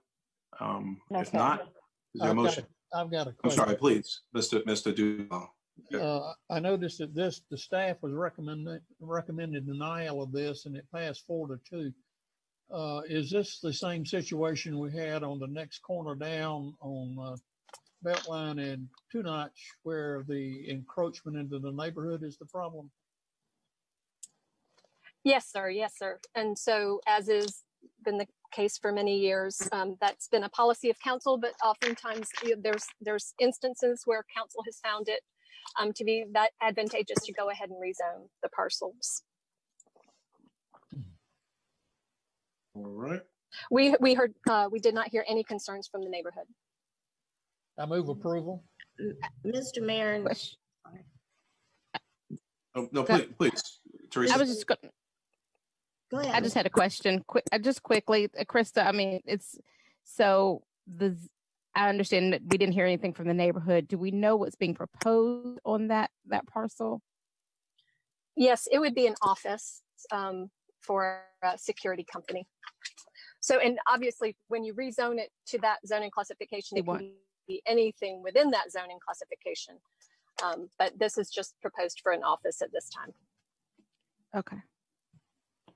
And that, Krista, that office borders on what neighborhood again? That's North Beltline. Oh, that's North Beltline. Okay. Krista, did you hear Mr. McDowell's question? Yeah, I can look it up quickly. It's taxing my ability to know it right off the top of my head, but we certainly can look that up. Okay, let's give it one quick second.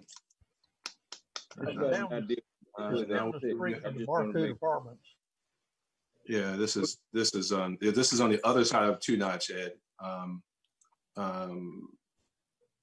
This is across Two Notch from the McDonald's. So this would be going towards, if I'm correct, towards to the left, towards Josh Lorik's church. Right. Yes. Between. Thank you. It is Rochelle Heights and Victory Garden. Yeah, I know where you are now. Okay. All right. You comfortable? Not really, but I know where you are now. I know where you are now. we have a motion that still needs a second, if there will be one. Second. All right.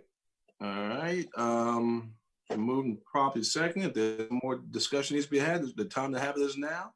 And if not, we can move forward. Krista, do you know where the vendor current office is located? Well, this is statewide security, right? So this is, I assume they're still on Taylor Street. I don't know where Carrie's business is. Yeah, that was the last known location that I'm aware of, is on Taylor Street. Yeah, previously it was on Taylor Street, right next to the town, to the township. My first time seeing this. I know that on that side of Beltline, some of the neighborhoods are not as engaged as some of the others on West Beltline. So you might do we know if there has been actual neighborhood engagement on this issue? There is not. Okay. If Krista, okay, please, Ed. Yeah, Krista, let me ask you that. The denial, of course, by the commission was based on what? Just are the reasons available? Well, the commission actually took a second vote to approve. Yeah, they were stuck on a tie vote, and then they had a second vote to approve 4-2. They went 3-3 to 4-2. Staff has recommended denial.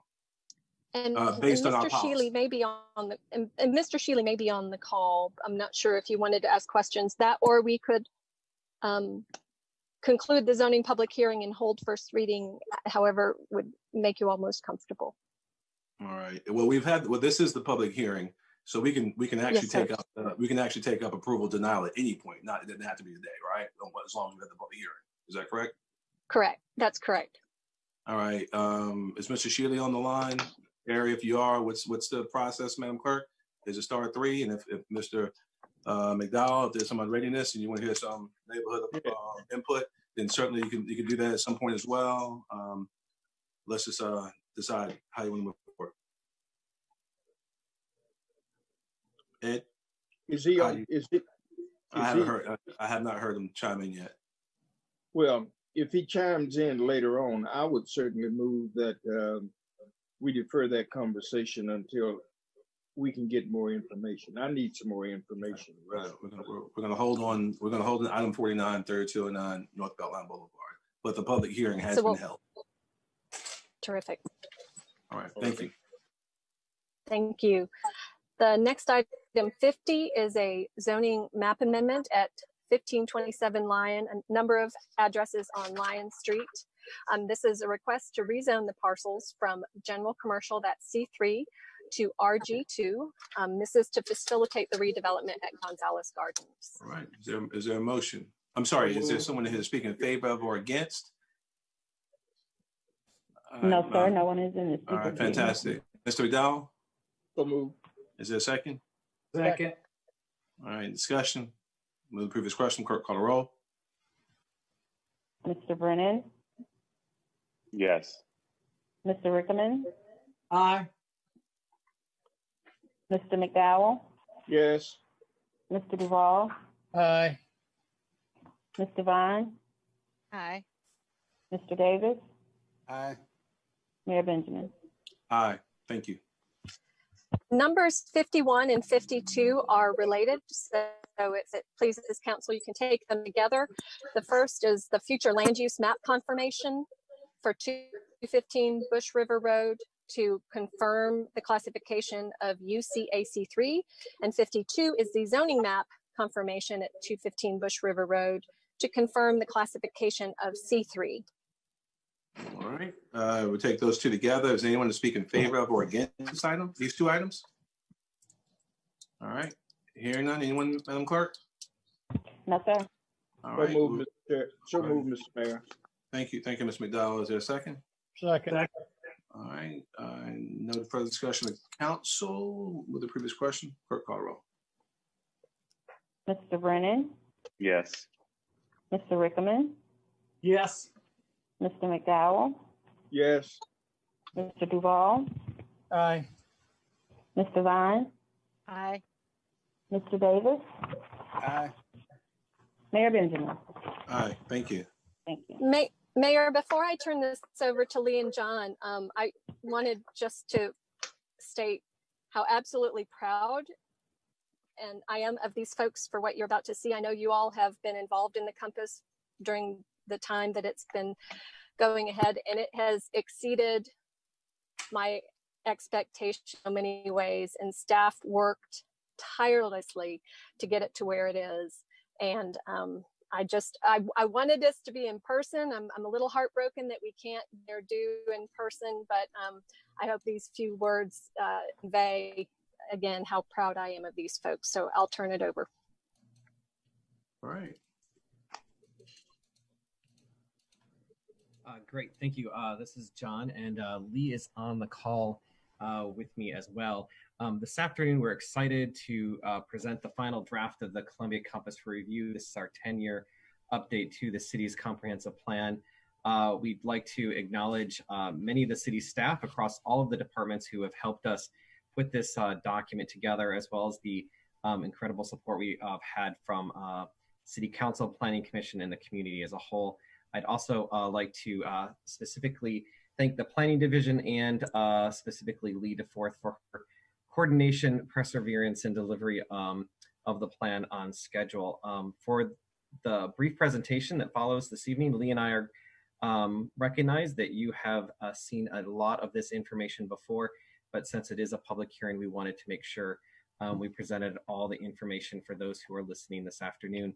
I will be presenting the first half of the presentation, and then Lee, our comprehensive planner, will complete the second half, and we will follow up with any questions you might have. And Lee is going to forward the slides.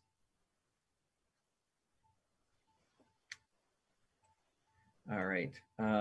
Public engagement was a critical, what has been critical throughout the Columbia Compass planning process, and we will continue as we move through implementation with community involvement. We estimate over 6,200 points of engagement. This does not include those who were reached via the water bill, mailing, social media efforts, or email subscribers. Most recently, we held 2 virtual public meetings in late June to provide an update refresher on the comprehensive plan, which was attended by a few people. As you are well aware, the comprehensive plan is made up of 9 elements, and I'm going to review those briefly on the following slides. Population. The population element provides an analytical backbone to the plan, examining demographic trends and anticipated shifts in needs and desires. Natural resources. Chapter provides existing conditions and makes recommendations for programs, policies, and partnerships that will help us move forward to be ready for 100, prepare for natural hazards, and more. The economic development section provides information about the Midlands workforce and employers and makes recommendations regarding the city and the region's economic development efforts. The housing chapter includes a market and policy analysis and a number of recommendations regarding how we should work to meet the housing needs of our community. And the transportation chapter reviews trends, incorporates Walk Bike Columbia, and sets forth policy and infrastructure recommendations. And I'm going to turn the slides over to Lee and the presentation. Thank you, John, and thank you all.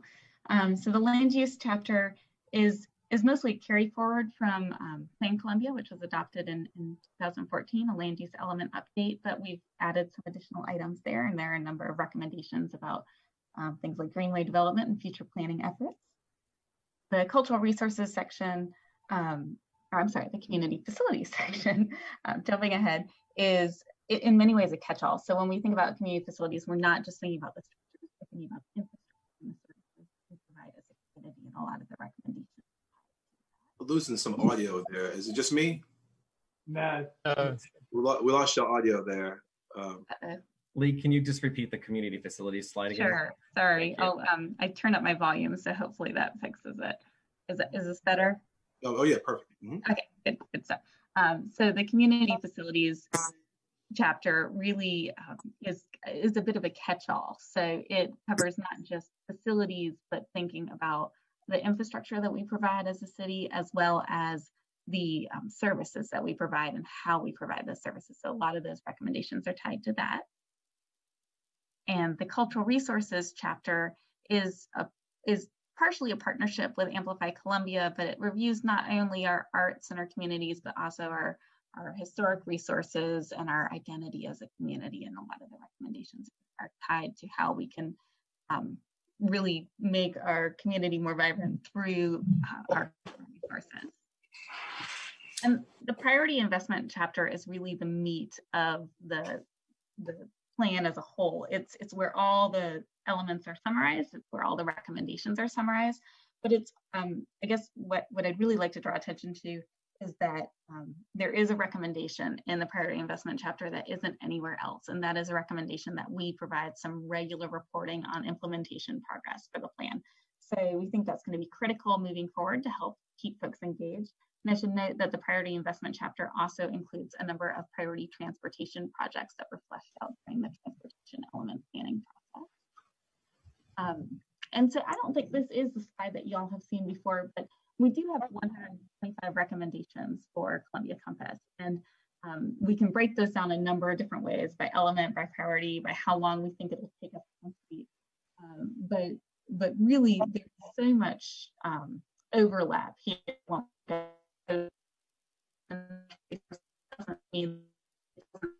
Land use and community facilities and economic development all in one. So we had to put things somewhere, but know that it is comprehensive and interrelated.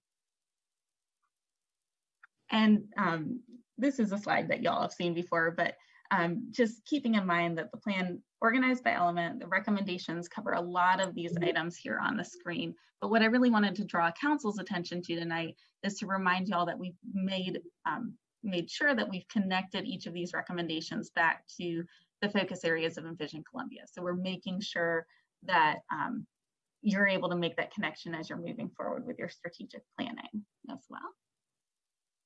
And we've talked about next steps, it seems like, for a very long time now, and we're happy to say that our next step is essentially tonight, but really the big next step is moving forward with implementation. So we recognize that this is really just a stepping stone to kind of culminate in the planning process, but move forward. So we're going to be looking to build partnerships and collaborate with others, even if we have to do it remotely, and work towards moving forward on implementation. And the Amplify Columbia process is also wrapping up, and they anticipate coming to you all, I believe, next month to talk a little bit more about that further. And just in closing, I wanted to remind y'all, and everyone listening, there are a number of ways that folks can use Columbia Compass as a tool, and that we hope you'll stay engaged. And so it's not just for council, it's not just for staff, and it's not just for citizens, but we hope that there are ways that y'all can use our annual reporting. Following us on social media, you might find out some interesting things about the city that you haven't before, that would help you kind of engage on implementation of this plan. So with that, in summation, I just wanted to say thank you. As John and Krista both said, y'all have been fantastic supporters of this planning process, and we couldn't do it without council, without the incredible staff support we've received both in our department and citywide, and then of course the support of the community. So we really appreciate this opportunity and look forward to getting it going. All right, thank you very much. You guys have put so much time and effort into this. I look forward to doing the deep dive into all the recommendations, and excited about it. Thank you for the very inclusive way in which you've approached it to get some very some significant community participation. So thank you. All right, so I'll pull that screen back up. Is any well, first, is there a motion? I'm sorry. Is there? I think we're still in public. And are we still in public comment? Yes, we are. The citizen input and any citizen input in favor of or against this, or any color to this? If not, no one has called in. Thank you. Is there a motion to approve? So moved. All right. Is there a second? Is there any council discussion? Just John, Lee, thank you all, Krista, the whole team. This has been a lot of hard work on putting this, and let's figure out how we're gonna chart the path of future development of the city. So I appreciate y'all. Move the previous question. Very proud of them, Mayor. I just wanted to add. Absolutely. And Mr. Mayor, if I could add, Lee made the housing presentation, the housing portion. She made a presentation to the Affordable Housing Task Force last week. All the members were very impressed. They thanked staff for all the hard work, but the comments that I got back were just, it's going to make the beginning of our work a lot easier because of the data and the way that staff is presenting it in Compass. It'll give us an opportunity to really, move our work forward quickly. So thank you. And everybody was just utterly impressed, Lee. I have to say, I got so many emails about your presentation. Thank you. Great. Awesome.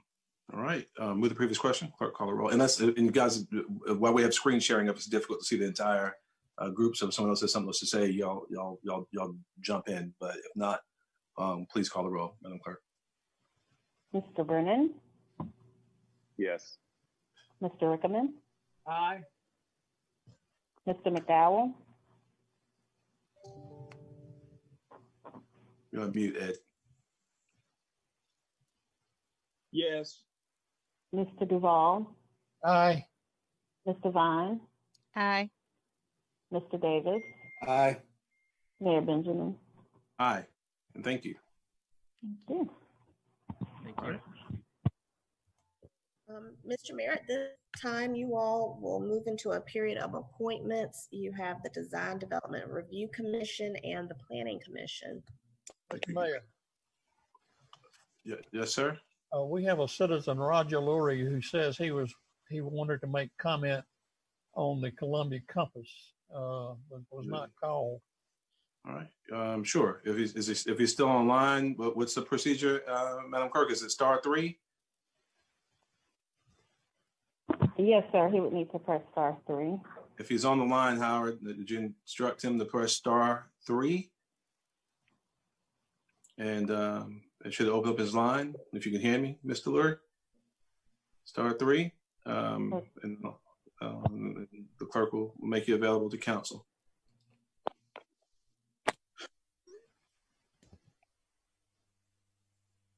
We're not seeing Dr. Lurie on the line. Is that Roger Lurie? I'm sorry. I just saw Roger's email pop up.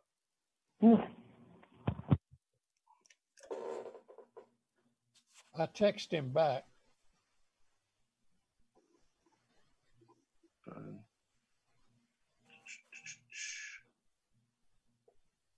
Okay. The essence of Mr. Lurie's email, and I'll forward it to you, Madam Clerk, is that the section cultural resources especially cultural events. This has no mention of the Columbia International Festival in the document. That seems to be the, it goes on for a couple of paragraphs, but that's the essence of the concern. And I'll forward that on to our presenters for your consideration. But if we can't get them on, we're gonna move forward. He says you can read my email that he sent us to you. I will. We're going to go ahead and incorporate that into the record. It is coming to you right now, Madam Clerk. I think he only sent to me and Mr. Rickenman, I believe. All right. All right. But that is the essence of the concern. All right. Thank you. Let's move into a period of appointments. And there are a couple of items on there. Again, just a quick recap. The Beltline Boulevard item, I think we're going to have to maybe take up on our next meeting if there's some resolution there. I think we obviously have Mr. Davis's issue. I'm not sure if we need to make sure we're in the period of motions if we direct something to the Community Economic Development Committee. And was there one more item, or are those the only two? I think those are the only two. Apple Valley. Apple Valley, and that's deferred. Okay. All right. Thank you. Yes. DDRC, I think Ms. Jenkins has sent updated memo early this morning, and was she on? Actually, it's online too. If you all need her, Mayor Benjamin. Right. So if you looked at the breakdown, District 3 has 4 members, District 1 has 3, District 2 has 0. Which one are you on now, Daniel? Are you on DDRC now, Daniel? Or yeah. Planning? Okay. I'm sorry. You continue, Daniel. I'm sorry. Yeah, I just want everybody to realize, I don't know if you looked at the breakdown, but what I see was District 3 had 4 members, District 1 had 3 members, District 2 had no members, and District 4 had 1. So geographically, we need to look, and I don't know from the applicant standpoint if we need to go back out to try to create some balance, but that seems awfully lopsided. Mr. Yeah, was that you teeing up Mr. McDowell? Mr. McDowell. Yeah. Yes, sir. Yes, sir. Can we defer this appointment until our next meeting? Absolutely. Yeah. Absolutely. And obviously it's clear we should endeavor to find some additional representation from districts 2 and now, mind you, they're only in 4. We will be able to see a significant shift. I don't know. It's not clear to me exactly who's rotating off. Right. Mr. Bachknight's off. He was District 1, and Michelle Moore is off. She's District 3. So actually, there are, I guess, as currently stated, there are 2 from District 1 and 3 from District 3. But there would be a wonderful opportunity to get some more balance there. Let's endeavor to put a bow on this next time around. Mr. Mayor, I just moved in that we defer this action until our next meeting. Next meeting? Okay, yes, sir. All right. Is there a second? Yeah, Mr. Duval. My comment is that we're dealing with the Planning Commission, DDRC, and we in September we'll be dealing with BOZA. I think these commissions are the top 3 of the commissions with the city council appoints, and that we should reserve these appointments to people that live inside the city limits. We have a lot of people on the applicant list that do not live in the city limits, and I think when we start making these appointments, we need to take into consideration the people that do live in the city limits. Mr. Mayor, yes. Could I then, of course, defer the nominations of each one of these commissions, DDRC and the Planning Commission, to the next meeting? Sure. I know that Mr. Rickman was ready to move on Planning Commission since that's where we have the significant deficit of any representation from District 4. I was prepared to support his nominee there. Can we hold on DDRC right now, Ed, and take up Planning Commission and plan to take up DDRC next time around? Well, I'm sort of sensitive to what Mr. Duvall mentioned, as opposed to looking at the Planning Commission. If that person, I'm sorry. I agree. No, I think there's some sensitivity there that historically I've been much more regional in my approach to this, but I couldn't agree more. If we're talking about growing the city, we need to give some preference to those who live in the city, and certainly make sure that the appointments are balanced out amongst the districts. So I couldn't agree more. So if Mr. Rickman is ready to move on the Planning Commission, of course, I'll hold steady with deferring DDRC. Okay. All right. Super. Well, all right. Mr. Mayor. I'm listening. Yes, sir. How far out are some of the roll-offs from the committee? Because I think I agree. If we kind of off balance on one, we could maybe move to not do any reappointments to help create some vacancies. Yeah, but yeah, now mind you, we want to talk about on some of these commissions a small number of people, so 1 or 2 vacancies is a very big deal. Yeah. But the imbalance on DERC is just striking. Right. So we need to go and get someone from District 2 there.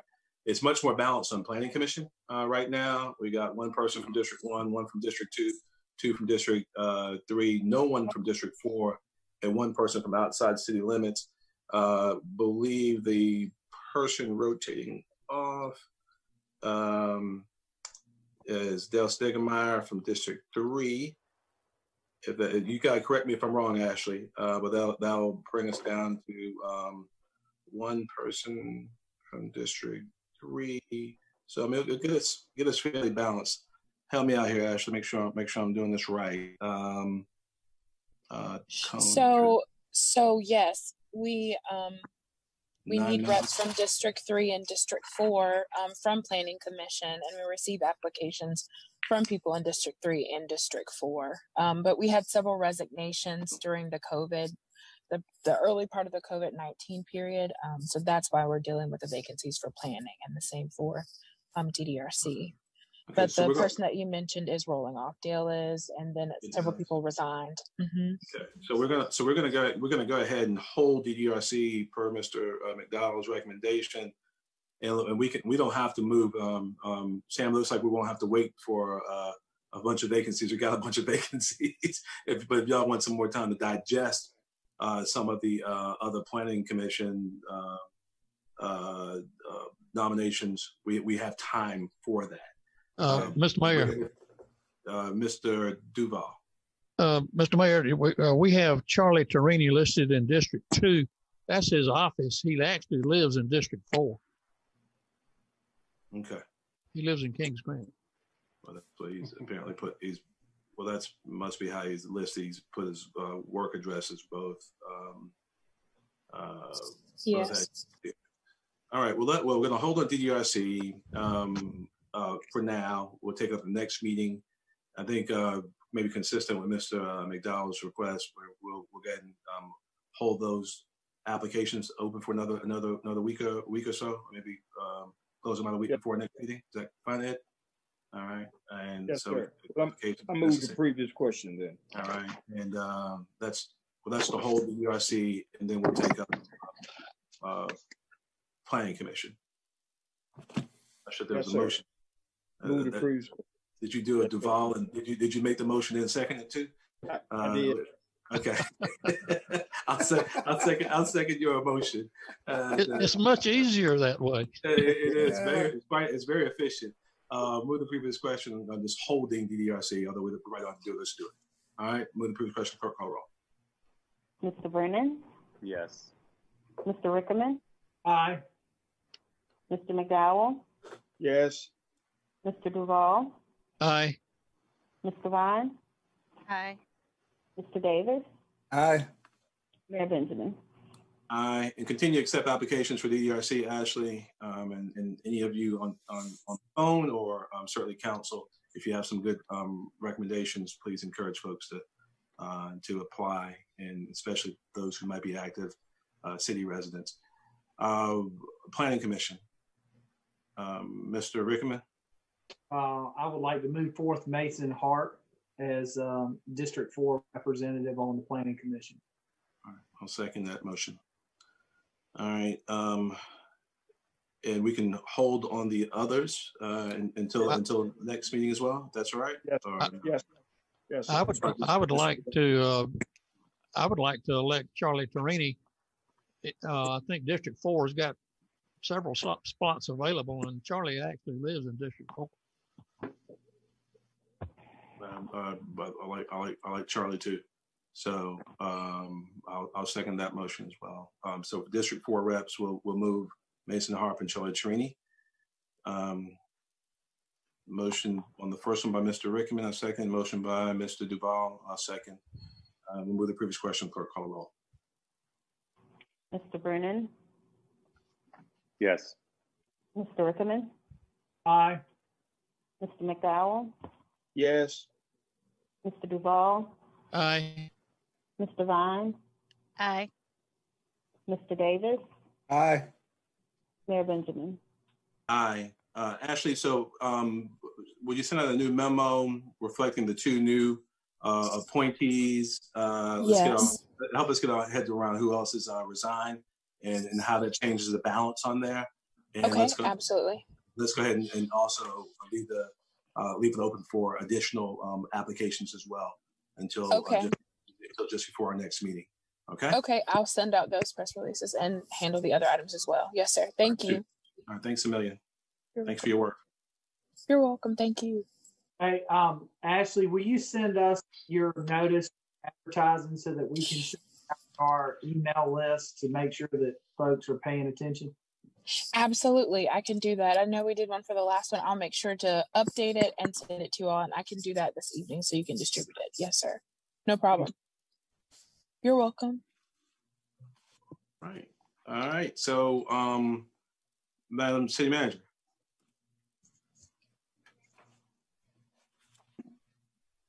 Mute. Thank you, Ashley. Other matters, item. Thank you, Ms. Teresa. Council is asked to approve a 25-mile-per-hour speed limit on select streets in the Rosewood and South Kilbourne neighborhoods as requested by the Public Works Department. Mr. Brennan. Motion to approve. Second. Any discussion? With the previous question, clerk, call the roll. Mr. Brennan, Yes. Mr. Rickman, Aye. Mr. McDowell, Yes. Mr. Duval, Aye. Mr. Vine, Aye. Mr. Davis, Aye. Mayor Benjamin. Aye. Thank you. Thank you. City Manager. Item 57, council is asked to approve a four-way stop at the intersection of Waccamaw and Kiowa as requested by the Public Works Department. Move for approval. All right. Second. Any discussion? We'll move the previous question. Clerk, call the roll. Mr. Brennan, Yes. Mr. Rickman, Aye. Mr. McDowell, Yes. Mr. Duval, Aye. Mr. Vine, Aye. Mr. Davis, Aye. Mayor Benjamin. Aye. All right. We'll entertain a motion real quick to have a full report convening of staff and all interested parties before the Economic and Community Development Committee regarding Mr. Davis's previously raised concerns around MBE participation. We'll get a full report and an update from staff at the committee meeting. Is that consistent, Mr. Davis, with your previous concerns? Yeah. Okay. All right. We work with the city manager set up today. All right, let's get it. All right, so that's a motion. Is there a second? Second. All right, with the previous question, clerk, call the roll. Mr. Brennan, Yes. Mr. Rickman, Aye. Mr. McDowell, Yes. Mr. Duval, Aye. Mr. Vine, Turn your mic on. Aye. Mr. Davis, Aye. Mayor Benjamin. Aye. Aye. Thank you. Thank you so much. Now we're going to go into a period of public input. And we really want to thank the public for sticking through. I mean, the summer meetings can sometimes get pretty long, as we have a number of items, including a bunch of important zoning and planning items before us. But now we have an opportunity for public input. I know we have at least a good number of calls on the phone right now. Madam Clerk, would you remind everyone of the rules? And let's go ahead and start there. Okay, each caller will be allotted 3 minutes to speak. You'll hear a beep at 30 seconds, and at that time you should start wrapping up your comments. At this time, we have about 6 callers on the line and 2 voicemails that have been left. And so I will start with, it looks like Raj Aluri has joined the speaker's queue if you'd like to hear from him at this time. Yeah, we'll let Raj come maybe after everyone else, since everyone has been waiting for so long. Okay. I will, I'm sorry, Mr. McDowell. Yeah, I just wanted to know whether or not, that was item 49, whether or not Mr. Shealy was on the line now, or whether did he come on? No, sir. Okay, thank you. Okay, you still want to hold that, right, Ed? Yes. Okay. Yes. All right. And we'll have some, obviously, some opportunities maybe between now and the next meeting to engage on that item. I know we're going to have extensive conversations about law enforcement, and I look forward. I've seen some back and forth emails between citizen leaders and city council members, and appreciate the thoughtful and civil discussion there. I would be remiss, obviously, as we talk about the incredibly important role that our law enforcement officers play in this community to not recognize the service of Robert Hall. We lost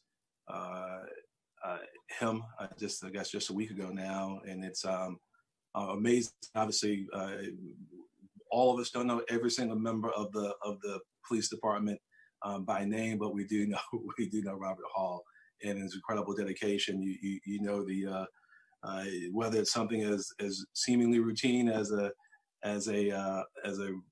jog through Columbia or a 5K, or some of the most incredibly significant and challenging marches or protests that we've had over the last at least decade that I've been around. He always engaged people with a great deal of civility, did his job, did it well, served the people of Columbia well for better than 3 decades.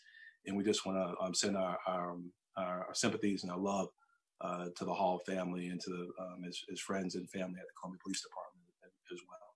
Didn't want to miss that moment. So thank you. Madam Clerk, you have a sense as to who's been on the line the longest. Maybe if we can take them in some type of order. I know several citizens have been waiting a while. Let's go. Yes, sir. So we have, I believe, William Starrett with the Columbia City Ballet, and I'm going to cue him up now. Thank you.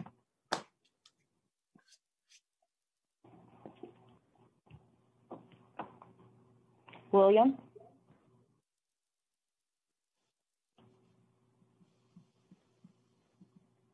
Mr. Starrett?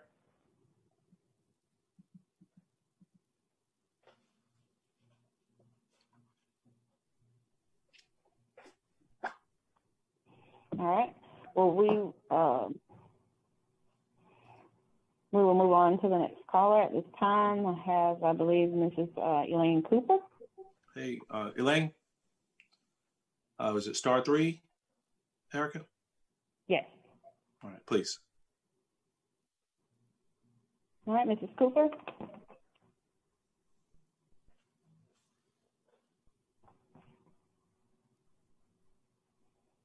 I don't know if they've been holding so long that they went on to do something else.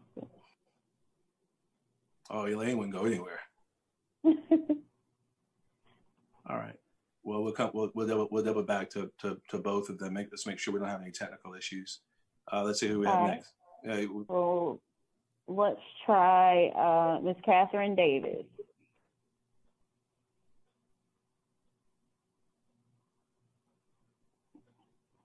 Ms. Davis, are you on?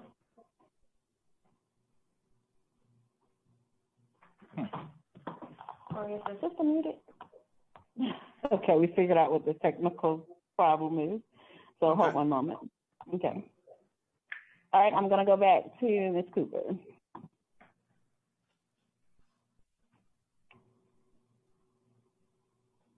Can you hear me now? Yes, you sure ma'am. can. Thank you. Sure can, Elaine. Thank you. Thanks for your patience. Okay. Wow. This is Elaine Cooper. It's been it's 2 hours and 8 minutes. I guess that's an improvement from the last time that citizens had to wait over 3 hours, I guess. But anyways, I am a city resident, a taxpayer, a voter, and a member of the Richland County Black Collective. I have met many of you all, and so, howdy. And so we're here to draw your attention to the fact that we sent all of you an email.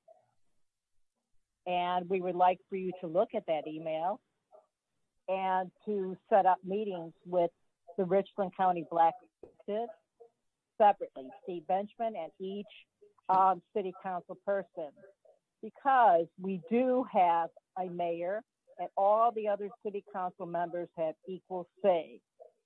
With that said, I just want to introduce us. The Richland County Black Collective is a coalition of community activists that serve as dedicated volunteers that advocate for change within the community while holding all elected officials accountable.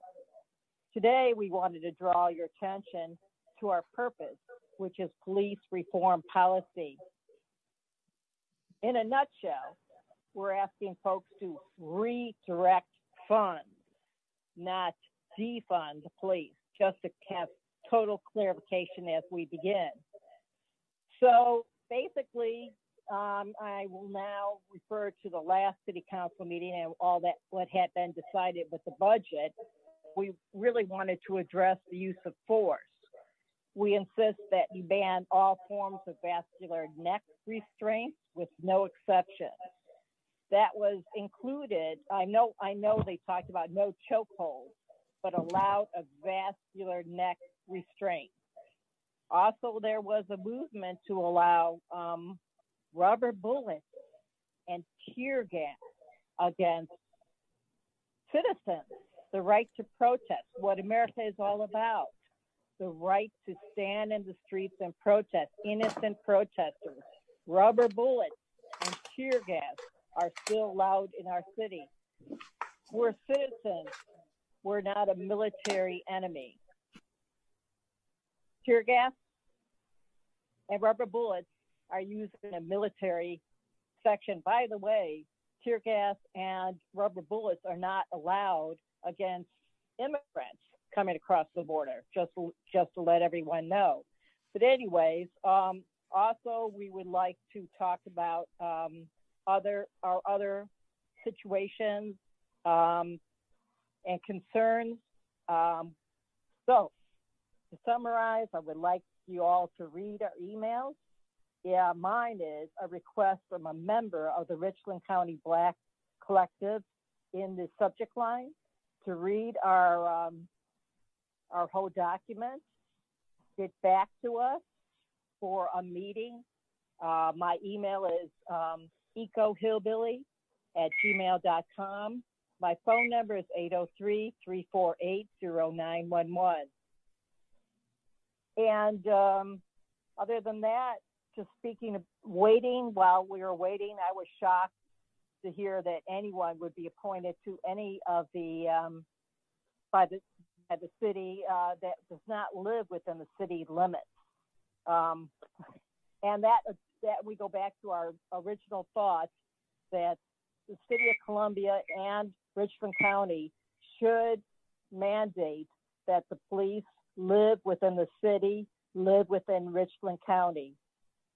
How else can we improve the situation that has totally moved the entire nation and the world?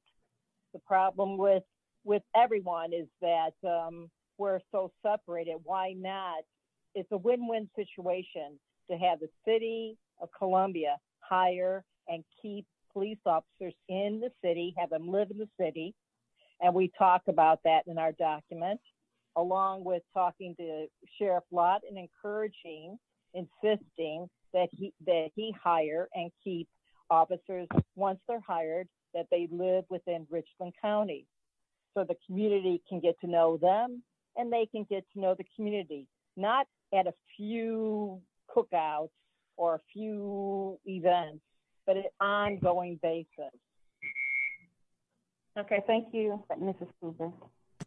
Yeah, thank you, Ms. Cooper. And I do want to make sure everyone does know. I've received maybe at least between 8 and 10 emails, the same substance, good substance, worth a dialogue. I look forward to having the dialogue, as I know several of the council members also replied in the affirmative.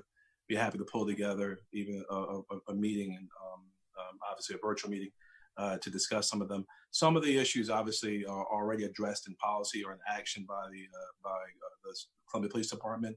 Some areas I know the city, the chief of police is already looking at. Some issues are obviously legal issues. I'm not sure you can require a police officer to live in the city, but I will tell you we have a very robust plan that incentivizes that type of activity, because we do think it endures to the benefit of the city for all of our employees, not only our public safety officials, to live in the city. But some good content there, some good substance, some things that are already happening, and look forward to that dialogue. All right, Madam Clerk. Yes, sir. We are adding Ms. Catherine Davis to the meeting. All right, thank you. Yeah. Good evening, Mayor Benjamin and esteemed members of the City Council. Can you hear me? Yes, ma'am. Sure can.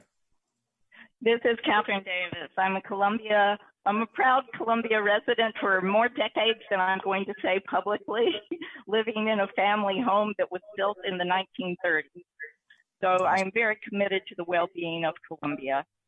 I'm also calling, I would like to speak briefly on two things. The first being the proposal for a very concentrated law enforcement reform policy in Columbia. We see that this is happening very quickly all across the United States, as cities and states both recognize the urgency and the importance of making very dramatic changes in the way that we have gotten used to policing our entire country. We have put a very concentrated effort into looking at this, and thank you, Mayor Benjamin, for your kind remarks about what you have seen so far. We do urge you to read it very carefully and consider it in all of its details. We have provided documentation and evidence supporting several of the points that we're asking for. We look forward to meeting you, Mayor Benjamin, and the City Council members to discuss this, to bring other concerned citizens into the dialogue. And we would like to be placed on the agenda for the City Council meeting for the next meeting on August 4th. Sure. The second thing is as Mayor Benjamin and council members, you have received an email from me supporting the very strongest, most concerted efforts that we can make to stem the rapid rise of COVID in our city. We realize the frustrations that we have as a local group when we don't have state support for this. It is extremely frustrating, and so many of us do not understand it. But I will say that we have an indisputable example of success in this country in front of us. And as I said, Mayor Keisha Bottoms in Atlanta has accepted the generous offer of help from that state. I suggest that we do the same. That's me in the state of New York. That's the state of New York. Yes, I am. You know, I don't say it because so many of us Southerners are so anti-New York, anti-North. It doesn't matter. They've been so successful. I work there. I have many friends who live there. I've been talking to them on a daily basis since the beginning of March. And those people, even in New York City, are able to walk around with fairly normal lives. That is the most difficult place in the country to enact this, and they did it. Ms. Davis, I'm a relocated Yankee, just like Elaine Cooper. I was born and raised in South Jamaica, Queens. So there's no aversion to following a good public health policy. Okay, well, even if it comes from New York. are in a minority here, Mayor. Yes, ma'am. You know I will say this at times, but thank you for both of your very thoughtful emails, and we certainly can look at time on the agenda, but I'd prefer if we actually had some type of a meeting like this where we can actually dialogue. Usually, council meetings are places they hear from the public, oftentimes concerns and protestations, but not really a chance to actually dialogue and maybe even receive a presentation either from you and also get some information back from the police department. We obviously we're talking about social distancing on one end, and the other time we're talking about social cohesion. So let's have a meeting in which we can actually talk back and forth, and we'll look forward. I have your emails, and we'll look forward to setting something like that up. Okay. All right. Thank you, Madam Clerk. The young man's on the phone who came on earlier as well, or if Mrs. Starrett's available too, since he was the first one up earlier. Okay, well, I'll go back to the gentleman, and I didn't catch his name, but I'll go ahead and add him back to the speaker queue now. Thank you. You're welcome. Well, hello, everybody. Can everybody hear me? Yes, sure can. Yes. My name is Emmanuel Afrifa. I am a teacher within Richland 2. I'm also, similar to Mayor Benjamin, a native New Yorker. I originally was born and raised in the Bronx, New York. I'm sorry to hear that. Sorry to hear that, but go ahead. I'm sorry to hear that you're from Queens, but it happens to the best of us. But the most important thing is that I'm also stand with the Richland County Black Collective in terms of looking at how we could adjust police policy in terms of how it impacts our neighborhoods.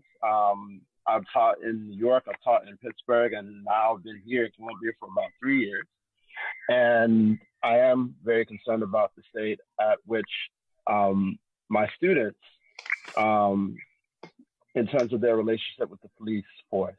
And so, as was echoed earlier, we are very excited to hear from you guys and have a meeting one-on-one with each of you pertaining to your perspectives on our proposal. We did hear that there are some items within the proposal that you've already may have examined prior. But at the same time, we still think it's important to revisit, reinforce, and promote society within Columbia where residents do not live in fear of those who are supposed to protect them. And so, I'm just here to echo what my fellow concerned citizens have mentioned, Elaine Cooper and Catherine Davis, and we will look forward to hearing from you shortly. I also know that you received several emails from us. In terms of responding to an email to schedule a meeting, there is a centralized email account for our group known as the Richland County DC at gmail.com. I believe you guys should be receiving that email. If you haven't received it before, you should be receiving it shortly, and that will be the best space to schedule a time for us to meet, especially on Zoom. So thank you for your time. And again, I'm sorry to hear that you're from Queens, Mayor Benjamin, but what can we do? We'll give y'all credit for starting the hip hop. We perfected it. So we'll go. Thank y'all. You guys start Nicki Minaj now. I don't get it, but okay. Oh, man. All right. Hey, it's so important too.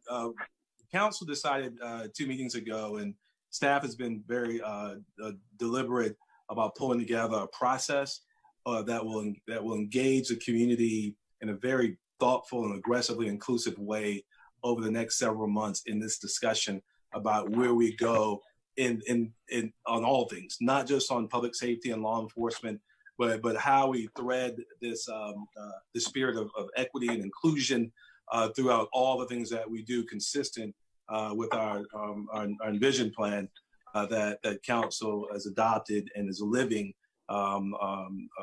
every single day. So we look forward to those of you who are active leaders in the Richland County Black Collective playing a role in that discussion as well. So we got some time for that. That will be very soon. So, but thank you. Madam Clerk. Okay, we have William on the line. Thank you. Hey, Will, sorry for that earlier. Thank you for waiting. No worries. I understand it can get complicated technically. First of all, I just want to sincerely thank you, Mayor, and each council member, our city manager, for the highly commendable manner in which you've managed our COVID-19 pandemic. Your leadership and insight has made me very proud to be a citizen of Columbia.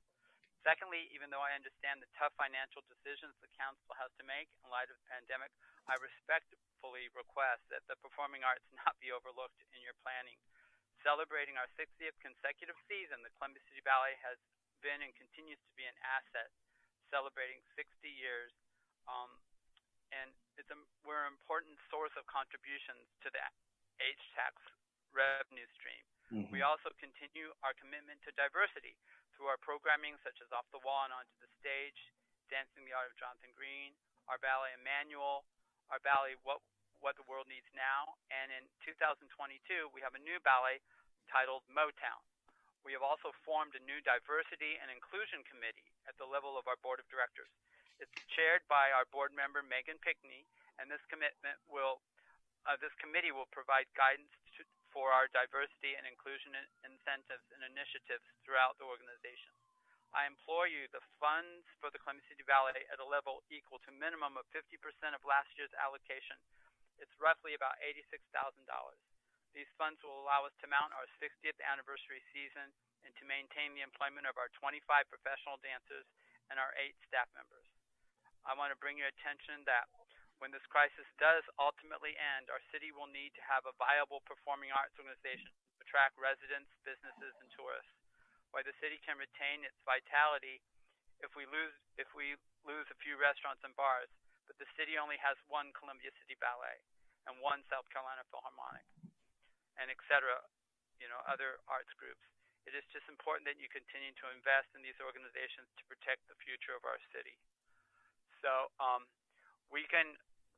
I have several plans to be able to do the Nutcracker, several theaters lined up, thinking outside the box in terms of even Sacred Park. We have reserved the fairgrounds, the Koger Center, as well as the Township Auditorium. So we are just desperate to be able to perform our 60th anniversary season and to be able to employ our 25 dancers. So we just implore you, please, if we just really need at least 50% of our funding that we traditionally receive from the city, from our public funding. So we are. Thank you, Will. The performing arts is really important, and I just want to stay on your radar. So, and again, I just want to thank all of you. You're doing a great job, and this is a really tough time. But any help you can do with our funding, we just really, really desperately need. Thank you, Will. I completely understood and registered. Appreciate you. All right. All right. Thank you. Thank you all so much. All right. Bye-bye. Madam Clerk. Next up, we have Mr. Abdullah Mustafa. Okay. Thank you, Mr. Mustafa.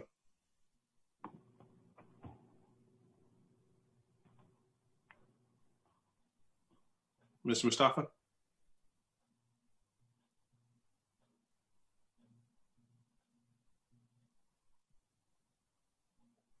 You checking in, Ms. Hammond? Yes, sir. We're trying to get him connected. Hello. Hey, there you go. Yes, sir. We hear you. Hello. Mr. We hear you. Okay. How's everyone? Mayor, councilman, body. I hope everyone is safe. Yes, sir. I want to speak on several issues. I'm not going to reiterate what what my members, the Richland County Black Collective, reiterated.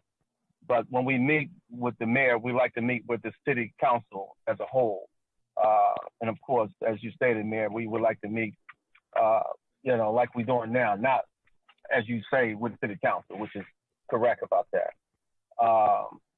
The Columbia Police Department, Quiet to Kept, needs some improvement, just like most of the entities. Okay, my dear brother, Gray Eye son, as of today's city council body, as Gray Eye stated, no one has been investigated or anything. Okay, we're talking about Knowledge Sim, 7-year-old child who was killed and supposed to be gang activity, but no one as of today has been investigated, and that's kind of mind-boggling to me. Okay, that's mind-boggling to us, period. Okay, so we want some action behind that. Okay, at least by now, someone should have by now, been investigated, I would think, but not so. There's an issue with a young man, council, who we're advocating for. His name is Amir Bagley, Bagley. He was terminated from the fire department because of the fact that supposedly he has allegedly said that he threatened the police department because he made a comment about Joshua Ruffin. Okay? As we looked into this thing, he was wrongfully terminated. And we want the council body to look into this. Okay? Because again, if the council is about justice, and we are about justice, this young man was wrongfully terminated. So we would like for the council body as a whole to look into Mr. Bagley. Amir Bagley was terminated on April the 10th, allegedly threatened.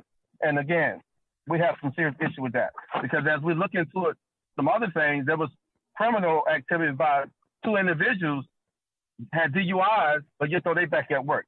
So we want some justice for that. But most of all, we want to be able to get community policing where the police and the community has a relationship. And right now they don't have a relationship. Okay. This is why the Richland County Black Collective formed. It's a grassroots organization. Everyone is volunteer. And the goal is to hold local officials accountable. Servant leadership is what we're looking for. And Quiet to Kept, I'd be the first to say, the poor and the underserved has not been served at all. And they're not pleased. And of course, we're not pleased neither. So again, having said that, we're looking forward to the meeting soon. And we'll be waiting. And in conclusion, silence is not an option. Thank you very much for listening. Thank you, Mr. Mustafa. I'm not sure who else we have, Madam Clerk, but just in the interest of full disclosure, and some things you just can't leave on the table. The police department has worked very hard and closely with the family in the investigation of the murder of Knowledge Sims. We hope that will actually lead to community engagement in actually helping solve the crime that particular crime, the murder of this child, broke the hearts of a lot of folks in this community. But our folks are working hard to solve the crime, and so that would be compelling if it were in fact true. So I would sort of make sure I address that misstatement. The other personnel items, we'll handle those through the processes established and always handle them right. But we look forward nonetheless to continuing community dialogue on all the issues that you raised, sir, as well as those raised by previous callers. Who else we have, Mrs. Hammond? I have an unidentified caller, last 4 digits ending in 2895 that I'm going to add to the queue now. All right, please ask the caller to identify himself or herself. Mr. Mayor, I think Mr. Duvall had his hand raised. I'm sorry, I can't see. I'm sorry, Mr. Duvall. Mr. Mayor, I just wanted to second what you said about the case of Knowledge Sim. I know that this is a personal challenge for both the chief and the deputy chief, and that the police department is focused on finding the shooters in this case. Those shooters are known to the community. And if you're talking about community policing, the community needs to step up and turn in the people that shot Knowledge Sims. All right. Thank you, Mr. Duval. Thank you. All right. Madam Clerk, let's go. Last caller, please. All right, I'm going to unmute the caller now. Okay, if your number ends Hello. with 20, yes, ma'am. Thank you. Please state your name. My name is Bailey Butler. Thank you. Yes, my name is Bailey Butler. I'm a resident of the 29203 area code, Barrow Road specifically. And I'm calling in today to talk to City Council and Mayor Benjamin and the City Manager about a petition that I started 2 weeks ago, is to eliminate food deserts in Columbia, South Carolina. I know that the city has a council, a food policy council in place to address this issue and has published a report in 2019 regarding the issue at hand. But since the pandemic has begun and hit us hard, there are a lot of things that we need to think about. With 29223, which is specifically Park Lane and Decker Boulevard, that's some of the highest spread we've had in Richland County with COVID-19. And I just really want the council to consider that going out to to retrieve food every day, or going to your convenience store and having to interact with people every day to even get just a snack or something small because you don't have proper groceries or produce nearby that you can harbor in your refrigerator is something that contributes to spread. So that is putting these people in these communities, which are the 29223, the 29203, and the 29204, at risk for higher opportunities to contract COVID-19. Also, COVID-19 is impacting our higher education institutions. So USC, Allen and Benedict colleges, they will have some problems with feeding students this year because students cannot interact in the cafeteria. There will have to be social distancing. And then also you have to think about students who live off of campus. So I want the city to consider trying to put more accessible points for students and young families and senior citizens in Columbia to make sure that we have established access and adequate access so that we can reduce spread in Richland County, so that we can also reduce spread in the city of Columbia. I appreciate the efforts that have been made by City Council so far to reduce that spread, but when people are going hungry and they have to go out frequently, that contributes to the spread. I also would like City Council and the people on this call to know that there is also an event hosted by Empower SC next week, July 31st, where you can drive up or walk up and receive a box of produce for your household. So I just want everybody to be aware. And the petition that was started 2 weeks ago has garnered over 1,000 signatures. So there are a lot of people in the city and across the nation who are really supportive of eliminating the food desert in Columbia, South Carolina, and I appreciate the time. Ms. Butler, before you go, I want to thank you. I enjoyed reading about you. I think you're College of Charleston, the student. Is that right? Is that right? Yes, sir. You've seen me a couple of times. Yes, ma'am. I enjoy reading about you. Keep doing what you're doing.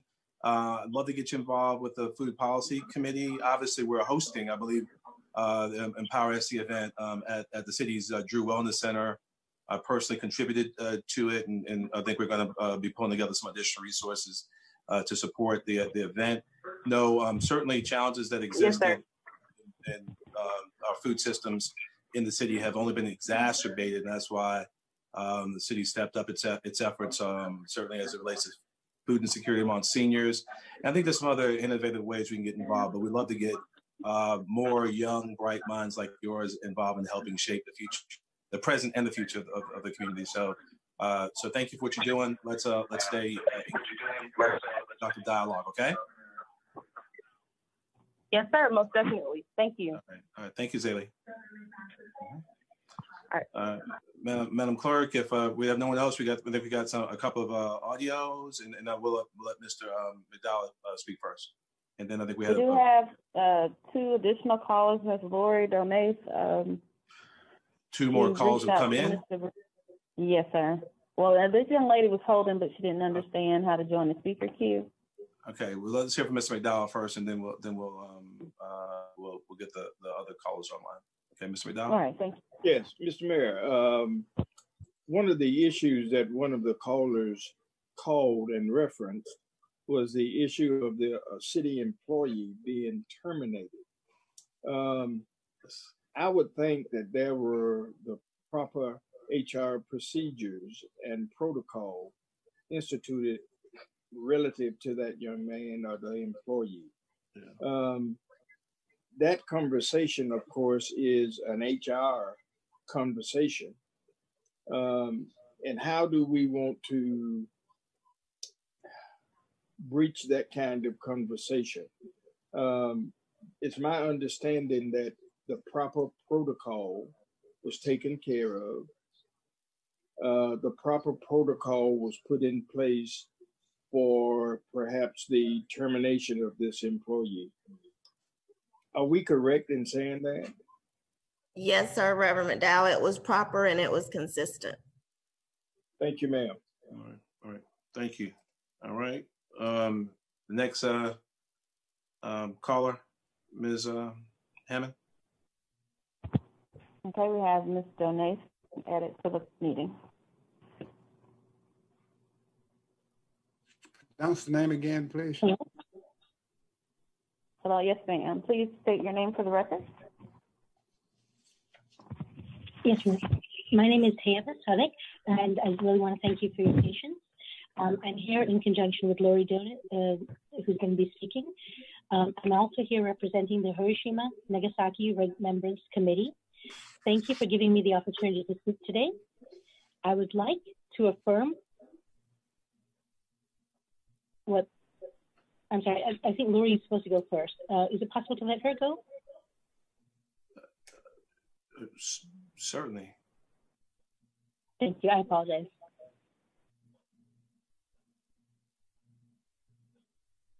Is that possible, Erica?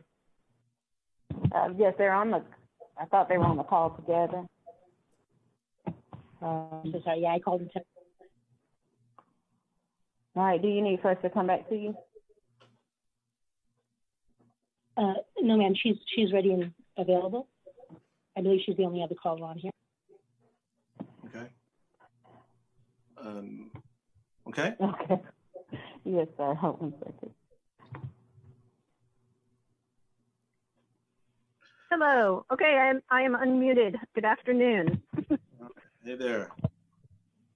Hello. I'm Lori Donut, and I represent the Hiroshima Nagasaki Remembrance Committee of Columbia Friends meeting as well. And I'm it's heartening to hear all the work that the city is doing, and in collaboration with so many other parties, especially the Richland County Black Collective.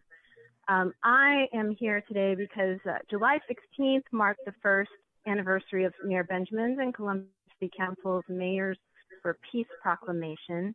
And for those who are unfamiliar, Mayors for Peace, a nonpartisan international network of municipalities registered at the UN, created a peace action plan, which is instrumental to that proclamation.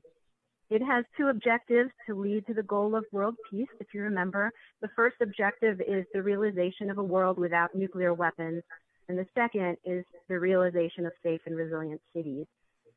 As the president of Mayors for Peace, Kazumi Matsui, stated, we're working first and foremost to abolish nuclear weapons, to protect people from mass destruction, and also working hard to equip cities with higher resilience to make them capable to address various issues of their own, such as sustainable development, the refugee crisis, or countering terrorism.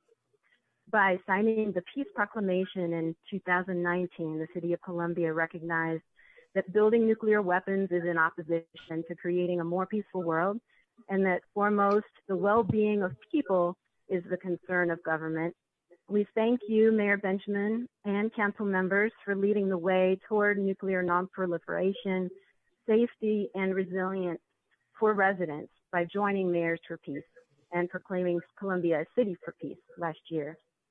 The proclamation is all the more significant in light of the challenges we face in 2020. Never before have we seen so clearly, I think, the need for resilience within government and community. Never before have we seen so clearly the need for safety along multiple dimensions at the same time. Alongside the COVID-19 epidemic, the economic downturn, fragile healthcare infrastructure, the erosion of civil liberties, and persistent and systematic racial inequality, the breadth of which many in America have begun to understand for the first time, the use of public funds to create new nuclear weapons is also underway.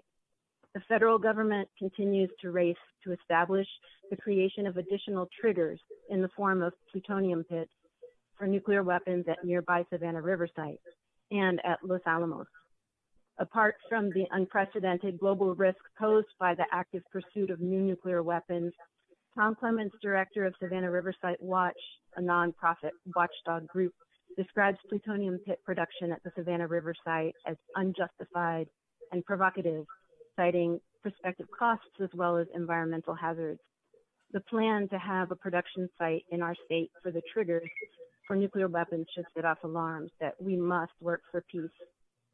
For over 30 years, Columbia area citizens have recognized that nuclear war would bring about the destruction of our world, and many have worked to educate one another and to remember Hiroshima and Nagasaki, as well as to say never again.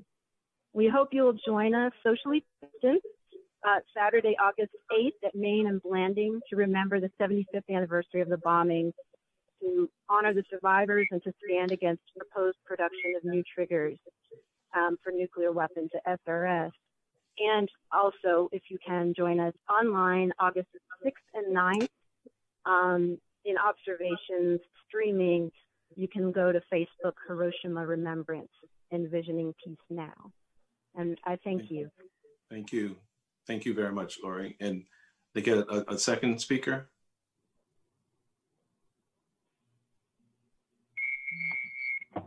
Yes, sir. Yes, ma'am. Thank you so much for your patience. Again, I'll be very quick. My name is Tayaba Sadik, and I'd like to thank you, Mayor Benjamin, and respected council members. I'm here today representing the Hiroshima and Nagasaki Remembrance Committee as well. Thank you so much for the opportunity to speak. And I'd like to affirm what Lori just said, to ask for your opposition to the production of plutonium pits at SRS as part of our effort as Mayors for Peace. We'd also like to close with a statement which Dr. King made when he accepted the Nobel Prize in 1964, and I quote, "Sooner or later, all the people of the world will have to discover a way to live together in peace, and thereby transform this pending cosmic elegy into a creative psalm of brotherhood. If this is to be achieved, then man must evolve for all human conflict, a method which rejects revenge and aggression and retaliation. The foundation of such a method is love. I refuse to accept the view that mankind is so tragically bound to the starless midnight of racism and war that the bright daybreak of peace and brotherhood can never become a reality. I refuse to accept the cynical notion that nation after nation must spiral down a militaristic stairway into the hell of thermonuclear destruction. I believe that unarmed truth and unconditional love will have the final word in reality." End quote. We affirm Dr. King's words and wish for the city of Columbia to work for a world without nuclear weapons. And as a state government, Columbia, South Carolina can lead the way out of nuclear war. Thank you again for considering our request and leading the way for peace. You make me very proud to work for peace together as part of our Columbia, South Carolina family. And now is the time to be vigilant and oppose the production of new nuclear weapons components at SRS. Thank you. Well, before both of you leave, I just want to make a quick statement to say that it's amazing to see the interconnectedness of all the different issues we discuss, even today, the issues of equity and inclusion, racial justice, and if in fact the world, including this great country in which we live, listened to the Society of Friends in the 17th century and throughout the most challenging 100 years of the birth of this country, we'd be in a very different place. So I appreciate your continued and consistent leadership, always on the right side of history. So God bless you. All right. Madam Clerk, do we have any other callers? And if not, I think we have some audio recorded messages that we need to take up before we go to executive session. Yes, sir. All right. So I'll play the first message into the record. Hi, my name is Liza Chakowski.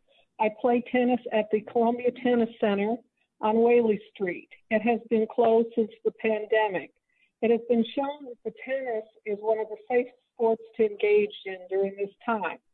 There is a group of seniors that plays there, at, two different groups, which combined total of about 60 individuals. We're all over the age of 60. We are now playing in other places that are not as safe because they do not have clay courts. Also, there's no shade available. We need to have the center open. The Laurie Center is open, bars are open. There's no reason for the tennis center not to be open. Of all the people I play tennis with, not a single one of them are ill. And that's because we do try to engage in regular exercise, even though the city is making it extremely difficult. All of our seniors are very upset by this. I hope that you guys open this tennis center as quickly as possible. Thank you. Okay. And one more, Erica? Two more. There are two more. Here's the second one. Greetings, Mayor Benjamin and all city council men and women. My name is Pastor Ida Sheba Niggs. I'm from Columbia, South Carolina. I am a member and activist of the Richland County Black Collective, and my message is to request that Richland County Black Collective will be added to your agenda on August the 4th, and that is for Richland County Black Collective to be added to the meeting or the agenda on August the 4th. Also, we have emailed, or you guys have received the email with our agenda request, and we ask that you guys respectfully read over it, and it will be discussed on today. Thank you very much for your time. Have a good day. All right. Okay, that's our final message.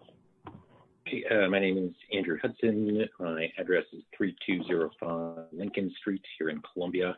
I've called into other city council meetings before. I apologize I couldn't stay online until you got to public comment. I have to run back to my day job. Wanted to echo, I know there's other callers who are able to stay on the line and are presenting again a series of requested policy changes related to policing. The short message I would suggest to city council is the amendments that were made previously to the use of force policy, I believe it's called, are not sufficient for what we're talking about. What we're actually looking for really is covered by this idea of defunding the police. We actually want to reduce the amount of money, material, and equipment that goes in. There are a number of specific suggestions in this policy document about how to do that, and a number of groups throughout the Midlands and Columbia have made these suggestions to you. There are things like banning the use of tear gas and other weapons of war, not allowing our local police and sheriff's departments to purchase armored vehicles and other surplus military hardware, requiring them to give up the military hardware they already have, and generally to reorient our approach to public safety around one that does not favor sending armed officers to resolve every possible situation, but instead focuses on a community care approach. And there are lots of other excellent programs in here in Columbia and in the Midlands, which are more deserving of our support than the Columbia Police Department is. One other just brief note on the format of meetings. This is the second or third city council meeting I've attended, this summer since the protests over the death of George Floyd and Breonna Taylor and others have been so much at the forefront of mind. City council has made a couple of attempts to address these concerns from the community. I appreciate that. I also want to say I very much respect the city council's taking time to deal with zoning issues and appointments and all of the business of the city. It really is great. We have a chant at protests where we say, this is what democracy looks like. And I always want to say, this isn't actually what democracy, democracy is broken when we're in the streets shouting. Democracy should look like a reasonably ordered city council meeting. And I appreciate all of y'all's work on those things. It might be helpful, though, when there is so much public interest in matters related to policing and funding of the budget and the police department, to make some special time. I don't know if that's a special city council meeting just on these so that there's more space for public comment, or if it's scheduling the public comment period of the existing city council meetings to be, at a specific time, so that folks aren't getting on. This is the second or third time I've gotten on and waited for several hours through, what's great and important business that you absolutely should deal with, but it's not productive for me to sit for 2 hours on hold to leave a short comment about police funding, or for you to spend 2 hours talking about those things while I'm sitting silently in the background. So, we could make a better use of each other's time, both public servants and the public themselves, by making a dedicated space for public comment on these specific issues, and whether that's a dedicated part with a time scheduled in advance as part of a city council meeting or a special city council meeting. Either way, I think would be helpful and more productive and very much needed, since there are a lot of us out here asking to talk about these issues. Okay, thank you so much, and have a good day. All right. We're gonna let that one sit right there. Yeah, are there any other calls? It looks like Mr. Lurie is still on the line, sir. Okay, please put Dr. Lurie on. And thank you. Thank you. And that would round out this session. All right. Thank you. All right. You're welcome. Thank you, Mr. Mayor and the council members. It's great to be with you all. I'm glad to see everyone is looking healthy and great. I've been in Columbia resident at 1827 Green Street for the last almost 30 years, but been a resident of Columbia for 44 years. And I'm glad that you all got my email. At least one or two bounce back, but I'm going to send it to you again. I'm going to just talk about the Columbia Compass. I just had a document somebody sent to me, a print document, and said, hey, where's the Columbia International Festival in this one? And I thought I would take this opportunity to talk to you all. I know I've been in Columbia for 44 years. The city has grown much international and multicultural, multilingual, multiracial. It's unbelievable growth we have seen. And I think, for the future of our city, we need to showcase how diverse we are, especially we're looking into the next decades to come, and then see how the world and then the country can know how cosmopolitan, how international we are. I think the festival basically showcases that diversity we have, rich diversity we have in our city. And primarily, we just think about the population alone in the city of Columbia. I think we may have as many as 10%. And I'm not kidding about that. Just look at USC, Benedict College, Allen, Columbia International University, Midlands Tech. These schools plus K through 12 alone have about easily 3,000 internationals. And then you have many working class business people, healthcare professionals, software guys, and a lot of people. So I think we see that everywhere we go, even the restaurants and hotels. I think, it will be probably good for the Columbia Compass to somehow include the international aspect of our city. I know the Greek Festival has been the oldest one. Columbia International Festival has been there for 25 years. And we usually draw about 20,000 people representing 160 cultures. So I think, if there's a possibility to include that aspect, that would be great. I want to thank Mayor. I know a year ago when you were in New York City, my daughter came to that conference. You were there. Mm-hmm. And she was at NYU at that time. And then you recognized her name. And then I'm so glad that, you both connected. And I appreciate the comments you made last time, but I was not able to respond to you last time. I want to thank you for recognizing her just by the name. So thank you so much.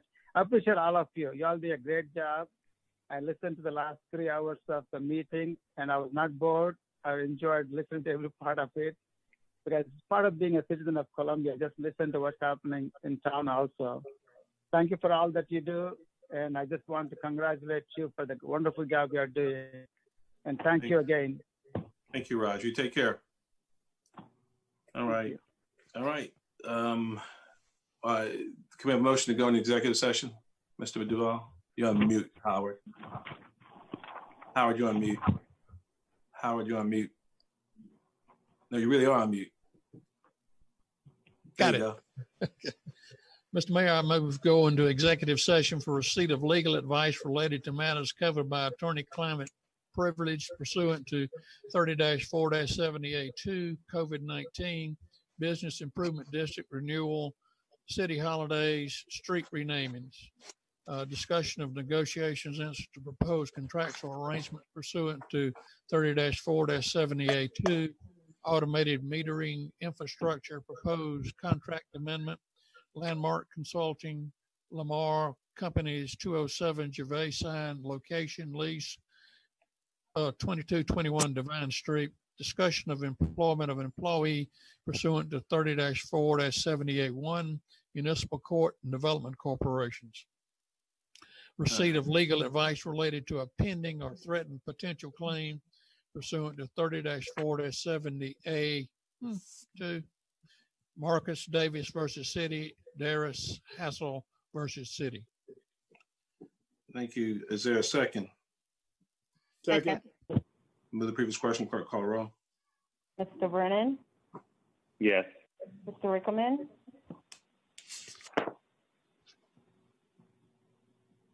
Keep going. okay, Mr. McDowell, Yes. Mr. Duval, Aye. Mr. Vine, Aye.